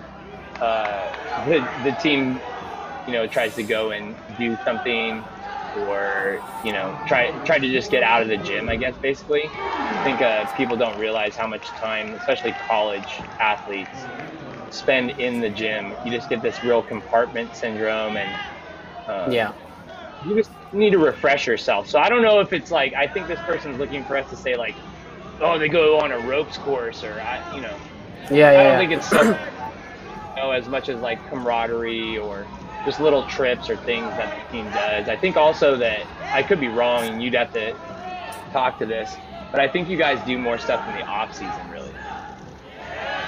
Yeah, so that's I think that each athlete kind of has to find their own groove of what, you can get so tied up in the season and the scores and the everyday grind of being in the gym and whatnot. As far as how I treated it and how most of the Stanford guys I think treat it is, when you're in the gym, gymnastics is your main focus. That's all that matters when you're in there. You block out schoolwork, you block out, whatever personal problems or personal struggles you may be going through. If you have a test the next day, you block that out. When you're in the gym, you focus on what's at hand. When you're outside of the gym, you can think about gymnastics if you would like, but it's really about, figuring out that mindset of how do you switch on and off your different brains. When you're in the gym, you're an athlete. When you're outside of the gym, you're focusing on getting your work done, and staying committed. And to kind of hit that reset button, there's certain things that, we would do. We would go to the beach, for a few hours and just relax. We'd stay out, we'd sit outside or whatnot. So there's definitely things that every athlete has to get into a groove. So that's what I would say to that. I don't know if that fully answers the question, but that's my 2 cents. No, I have some more to say, but Brody obviously just hit pretty well. A few little missed handstands there, things that he could have probably done better. 14-1, incredible score though. Noah Newfeld just had a great high bar routine, scored a 13 for Cal. That was great. And then Theo here just knocked out another one. So that's a good ending for Cal on high bar. We got Asher on P bars right now. Looks like he's getting after this hardcore. Ooh, that was a little bit off to the side, a little bit of a bad angle there. But to go back to that as well, I think each gymnast is in a different position, right? So on Stanford, you guys have a lot of all-rounders because all these guys are trying to make national team. So Tom's probably, that's part of Tom's job is to really periodize and make sure that you guys aren't getting worn out. That's probably why Brody's doing 5 events today instead of 6. All kinds of stuff like that, right? Because you have your event specialists who only have to do 1 or 2 events, and then you have the guys that are doing all around, and you got to kind of mix that up to make sure that everybody stays healthy enough, and at the same time, everybody is getting in the right amount of numbers to hit, right? Totally, yeah. And we had another interesting question, which is all these guys, Scott, you see when they put their arms up and they're measuring the width of the P-bars. Why are they doing that? Well, the funny thing about that is that we all say that from your elbow to the end of your middle finger is technically your shoulder width, right? And so in general, as gymnasts, we try to do the parallel bars around our shoulder width. Now, when you get as wide as a Brody Malone, he's like 2 of me's wide. His muscles are so big. You probably end up turning it out more than that. You might end up turning it out a full another one of your hand widths plus the elbow to your middle finger, just to make sure you have enough room to swing through those big old biceps of yours. If you're that type of guy, and to make sure that your shoulders are more flexible when the bars are wider. So everybody has their own width, and it just so happens when you're an adult that your forearm doesn't grow any longer, and so you can use that as a consistent measuring tool. Yeah, and so the P-bars are actually customizable in width. So from JR first up to Jeremy, each of those athletes has their own preference of how wide they want to be swinging. And so with that in mind, Jeremy finishing off with a beautiful stick. That's the way to finish that event. Stanford had some struggles, but they fought through it, and they had, that's probably going to be 3 scores above 14, and putting out some really big start values as well. And so we're moving on to the final rotation. Yeah, this has really actually been going really, really fast. What's funny to look at right here is that Illinois is actually losing by 1.1 to Stanford before Stanford put in their last score. But Illinois is doing great right now. Nothing to do against Illinois. I don't know if they had a pep talk, in football, right? They supposedly go in at halftime and have this big pep talk, and the coaches get mad and they throw chairs and whatever's going on. Gymnastics, you don't get to go in the locker room at the halftime and have a pep talk. So I don't know what was said to Illinois, but they done it, as some people would say on the last couple events. Yeah, Stanford 71-7. Yeah. Woo! That's beating Stanford by almost 2 points on vault, and if I'm not mistaken, Stanford is the leading team. They are, according to Road to Nationals, they're the leading team on vault. So Illinois just beat them out by over a point. No, just under a point. So you got to take that as a victory, no matter what Stanford decided to put out as vaults today. You know, for Illinois, they've got to walk away saying, yeah, we beat them today. You know, and so they have that chance to be a great vaulting team. Same thing for Cal on Pommel Horse, really. Put out a Pommel Horse score that was that close. It's pretty darn good. So partway two events into vault, yeah, you can see Illinois with 1 and 3 there with Evan Manivong and Michael Fletcher. Makes it tough for Stanford to catch up to some of the landings they had. And especially if you have a guy like Coy who can score a 14 easily. He can probably score a high 14. And when he scores a 12, tough to make up for that. How many events has Bryan won today? So I think that's 2 for him.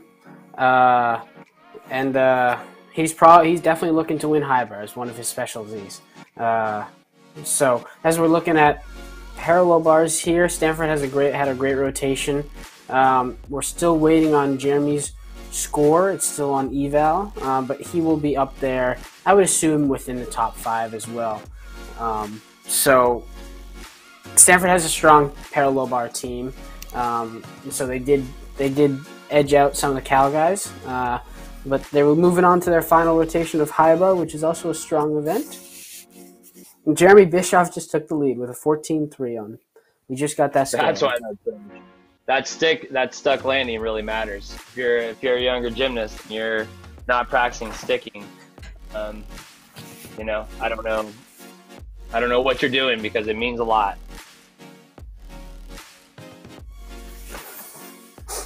Did you see that question in YouTube? Do you know any Stanford gymnasts that are taking a 5th year next year? Oh, and real quick, high bar. I mean, we saw that rotation. Illinois was going so off the chain. Yeah, they've got the top 4 guys. I mean, it was easy to see when you were watching them that they were on top of their game on high bar.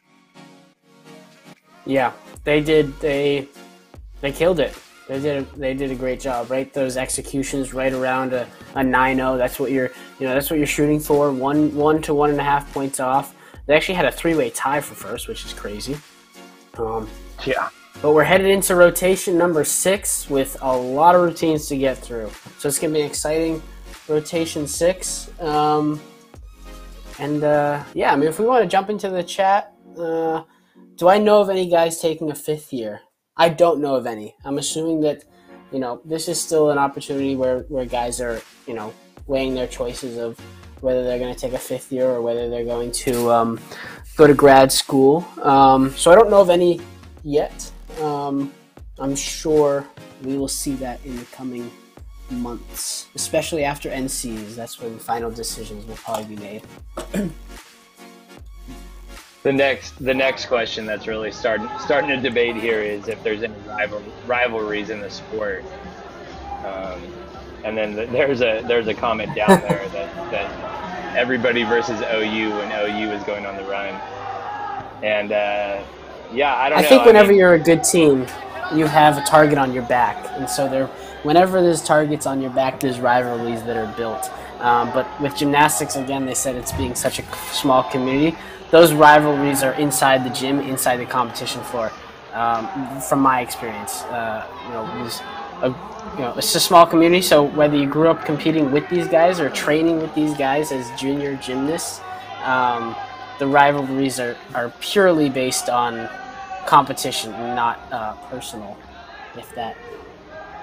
Yeah, I think you hit it on the head. I think that OU is so consistently good that they're always on people's mind of one of the teams they want to beat. I mean, Stanford is in that conversation obviously now, you know, has always been.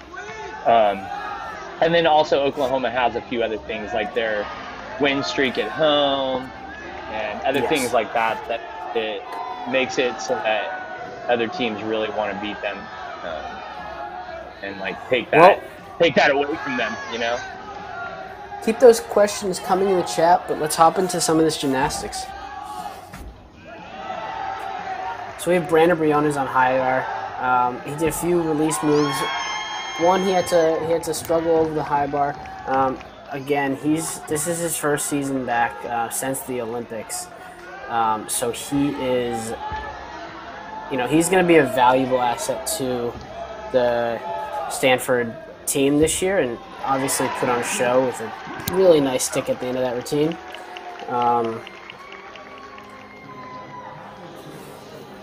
We also had a vaulter. Get double pull. You have 14, and Kyle, I didn't see his routine. I saw his dismount, and then I saw him hit a robot afterwards, so it must have been a fantastic routine with Illinois' dance squad going on. Here's Kaylin Curry, had a season high last meet, but this one he put his hands down. Must have hit the board bad. This Brandon Wynn next up on high bar. This is, yep. I think one thing that could be interesting to talk about is what are these teams' mindsets going into each of these events. It's looking like Cal. It would be a tall asking for Cal to beat Illinois, and likely not going to happen. And likewise, Illinois to beat Stanford, it's a tall asking as well. So each of these teams is kind of in a league of their own. They're really competing against themselves, because going into the sixth rotation, there's only so much that can happen. But so their mindsets are interesting as well. And Scott, what do you think about that? Yeah, I mean, each coach is going to be managing their teams their own different way. I mean, like you said, if I'm Illinois, I don't want to let Cal creep in. If I'm Cal, I want to try to catch up to Illinois, especially going on vault, right? And then for Stanford, they're just in such a league of their own. I think that they're just chasing a score right now. Making sure they get themselves back up above that 410 level. But right now, really, to tell you the truth, what it looks like Illinois is doing is just really keeping the vibes high. I mean, the last two guys with their celebrations and all this other stuff, and the way they've been hitting the last two events, and then coming into P-Bars, they're hitting this event too. To tell you the truth, it looks like Illinois is trying to figure out how to compete. It looks like they didn't know how to compete the first three events, and now, all right, they look like a college team that can get rowdy and get things going. Yeah, totally. And we actually have Michael Fletcher up here on parallel bars again. One of his strongest events. We'll see some really big skills from him. And we have Brandon Briones. We have Brandon Wynn on high bar. He is throwing huge releases right now. Wow! Did you see that vault? No, I actually just looked at the chat like right as the vault went. What happened? Did he stick it? It was a triple full, and it was very well landed. So I think we have a new vault lander. That's Jasper Smith Jordan, and he was a British junior national team member. He actually competed internationally for a while. He was really great on floor and vault. He had a knee injury last year, so he didn't get to compete for Cal in his freshman year at all. But yeah, he is one to watch out for on vault if he can really get it together. Yeah, and I think he just took the lead on vault if we're talking about individuals with a 14.85. Oh wow, yeah, 14.85 is a big score. Obviously, though, Stanford can put up, you can see Jasper's difficulty there is a 5.6, and Stanford has a couple guys who can do 5.6s, and actually a few guys that can do 6.0s, right? Yeah, totally. Yeah, they have Asher can do a 6.0. I think Coy can also do a 6.0. Half on off or something like that. I think that's like I think he's working it. again, when you're a coach and an athlete weighing the decisions of adding an extra half, sometimes it's just the better move to do a still very high value vault of a 5.6. If your 5.6 is your backup plan, you know you're going to land it, you're in a pretty good place. How dare you do a 5.6?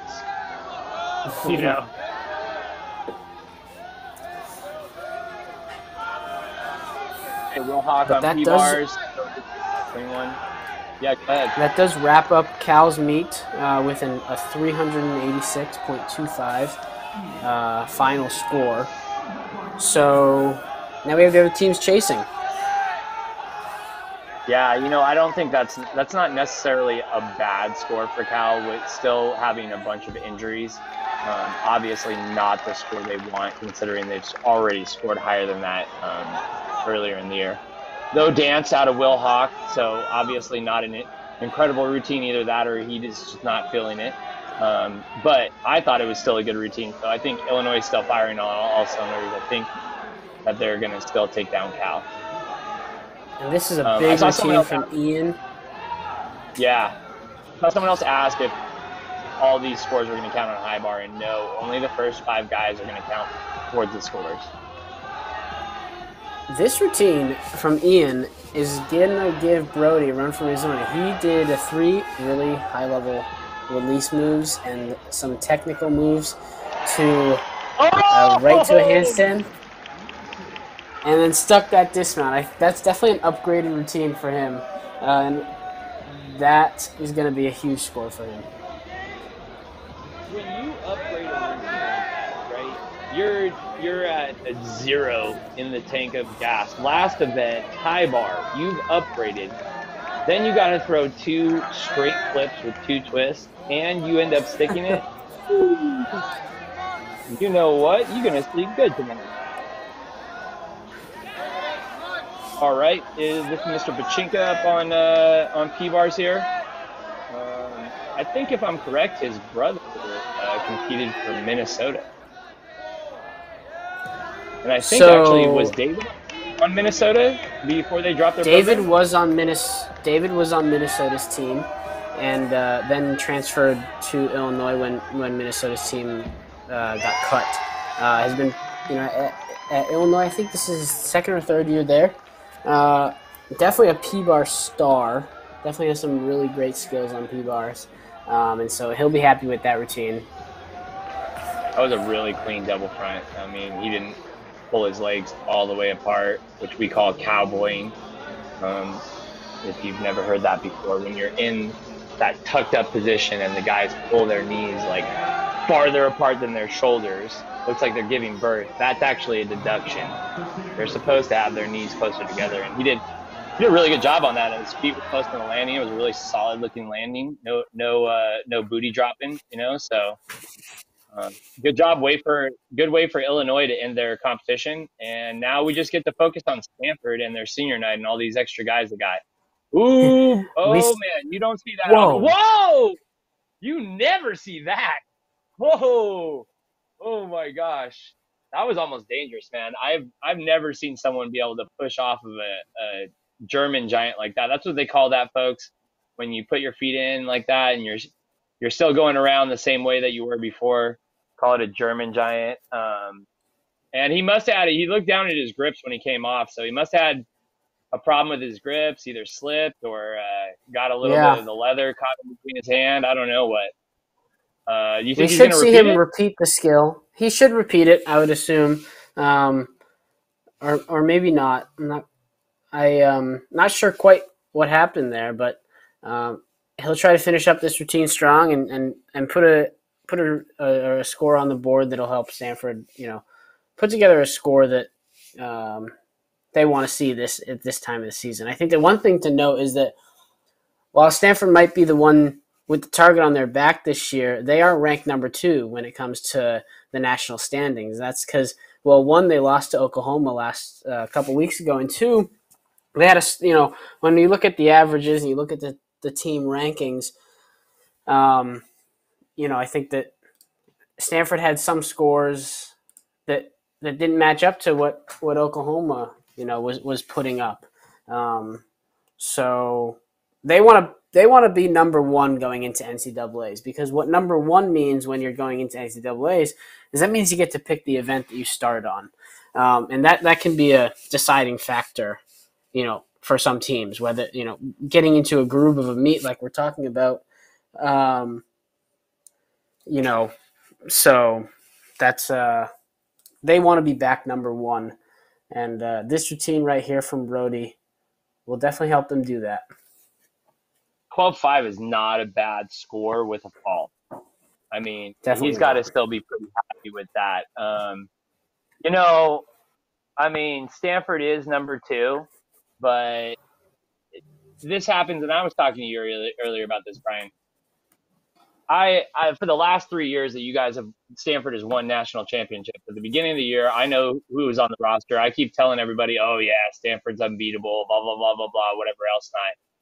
And because they have so many national team members that they have to rest for different competitions, and because there's so much going on with the COVID and everything else like that, I think that you guys have lost one competition. Stanford's lost one competition, or not been ranked number one or something like that, coming into the end of the season every year. And then the last 3 years, you guys just completely put it together and then smash it at NCAA. So I think that was also the case against Oklahoma. I think the team, if I remember correctly, when they went against Oklahoma this year, half the team had COVID. So, you're sending half your team out to compete against Oklahoma at home. That's usually not a good situation. So I think it's going to be a different story, even though Oklahoma is putting up really darn good scores. You got to look and say, hey, Oklahoma has 0 national team members, and Stanford has like half the national team members. So if Stanford can't beat Oklahoma in the end, our national team is in trouble. But no, I think this is where really gains some steam and really starts picking it up on the scores. Today will just be a stepping stone for them, and they'll just use that to really, really start pumping up the level of what they have going on. Yeah. I agree with that. I think if when you're Tom and you're crafting what does the entire season look like, when you have 5, 6, 7, 8 national team members, that season looks a little bit different than just a typical NCAA season, because you have to take into consideration the national standings and the world standing. You have to take into consideration how do worlds fit into this. So you have to rest Brody, and you have to, Asher was also there, and then to make the national team, you have to compete at certain competitions like Winter Cup. So you have to take into consideration, when these athletes are peaking. You want them to peak twice. You want them to peak at Winter Cup, and then you want them to peak at NCAAs. And so it's a tricky type of situation. But we're just starting to see now, what Stanford has to offer now that the Winter Cup season is over, and now that these national teams have been picked and they're back full competing. They're putting together some good highbrow routines, which is good to see. Yeah, they're not the best though. I know that they could throw up like all 13s. They could throw up 5 13s for sure. Brody could throw up a 14 for sure. They've got Taylor Burkhart over here on the sideline. He's huge on a lot of events. In fact, we didn't see Taylor compete at all today, did we? No, we did not. I think he's recovering from some possibly in injuries, maybe what I heard. But he should be back in the mix come NCAAs. So they're missing Taylor Burkhart, huge guy on their team. And, like we saw senior night, we saw the big head of Riley Luce. Where's Riley? You go ahead and tell him, Brian. Riley's off with the national team. Riley is competing at the Baku competition with former Stanford Cardinal Blake Soon and Kern Phillips. They're off representing Team USA. So right after Winter Cup, they gave him an assignment for Baku, and so that's where Riley is right now. But he will also come back into the mix. You know, he's a floor guy. He's another all-rounder that can help Stanford on every event, basically. Yeah, so they're missing out on 2 guys tonight that they could have used on almost every event with Taylor and Riley. So even, even with that, even with this 410 that they scored, they can score a ton higher, and they're not even firing on all full cylinders. You know what I'm saying? Whoa, yep. Interesting. But it does look like Ian just finished up. That's the final routine for this competition. We'll probably get some slides and some graphics up here to wrap up this competition. But this was a great meet. I had a great time, Scott, and we saw some really great gymnastics. And we saw a battle of Illinois and Cal through those 3 events. Illinois ended up picking it up after probably a pep talk, and Stanford was consistent throughout. Had some ups and downs, but all in all, it was a great time, Scott. Yeah, I mean, I had a really fun time, and anytime I get to watch gymnastics, watch any college gymnastics, and just sit here and talk about it is awesome. But when you look at these scores, like you said, this is a real test event. The coaches are gonna go back and use this to figure out how they can score higher. But all these teams have already scored higher than this year. They had a little bit of a rough time. Stanford had a little bit of a rough time on high bar. Each of them had their events that were a little bit tough. Like you said, Illinois came out after the first 3 events, and I don't know what was going on. We couldn't hear sound at the competition. I don't know if they had a boombox over with their team, but they were locking out every landing and every event, and then just hitting the robot afterwards, doing whatever else not they needed to do to keep the energy up. And I think it really showed. I mean, if you look at their last 3 event team scores, not that far off from Stanford. Like we said, they beat them on vault, only 2 points behind on P-bars, and then they beat Stanford on high bars. So not too shabby when you're talking about a way to end. Totally, and we'll probably get into some event leaders here. We'll look through the who ended up taking the titles on what event. I think that we know generally who took the titles, but we'll go through the top 3. Yeah, obviously Brody's not going to be that happy with not being able to take a college high bar event title when he's a world champion on high bar, but how things go, right? So floor once again, obviously like you said, Connor. So yeah, Connor took the event title with a 14.5, and then we had 2 Stanford gymnasts follow that, Jeremy and Asher. Pommels once again, the two national team member guys hitting their routines pretty hard at the top. Obviously, we've seen better out of Ian, but Coy hit a heck of a routine. Those were both enjoyable to watch. Huge start values. Still rings. And coming in on still rings. Yeah, go ahead, Brian. And coming on still rings, Brody, first appearance this year, pulled it through with a 14.6, and followed by 2 Stanford gymnasts, Mark Berlaga and Asher Hong.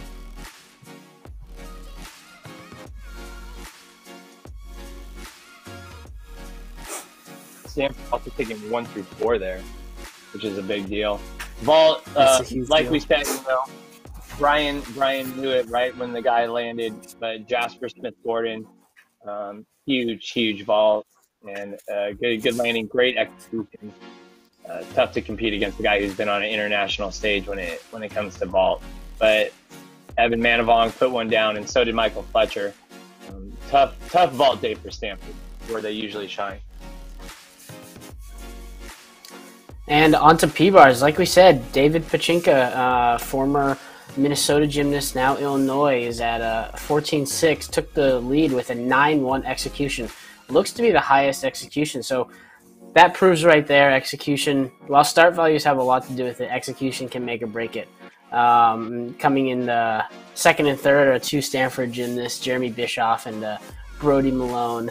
And then, but a close race on P-bars, which it always is, I feel like.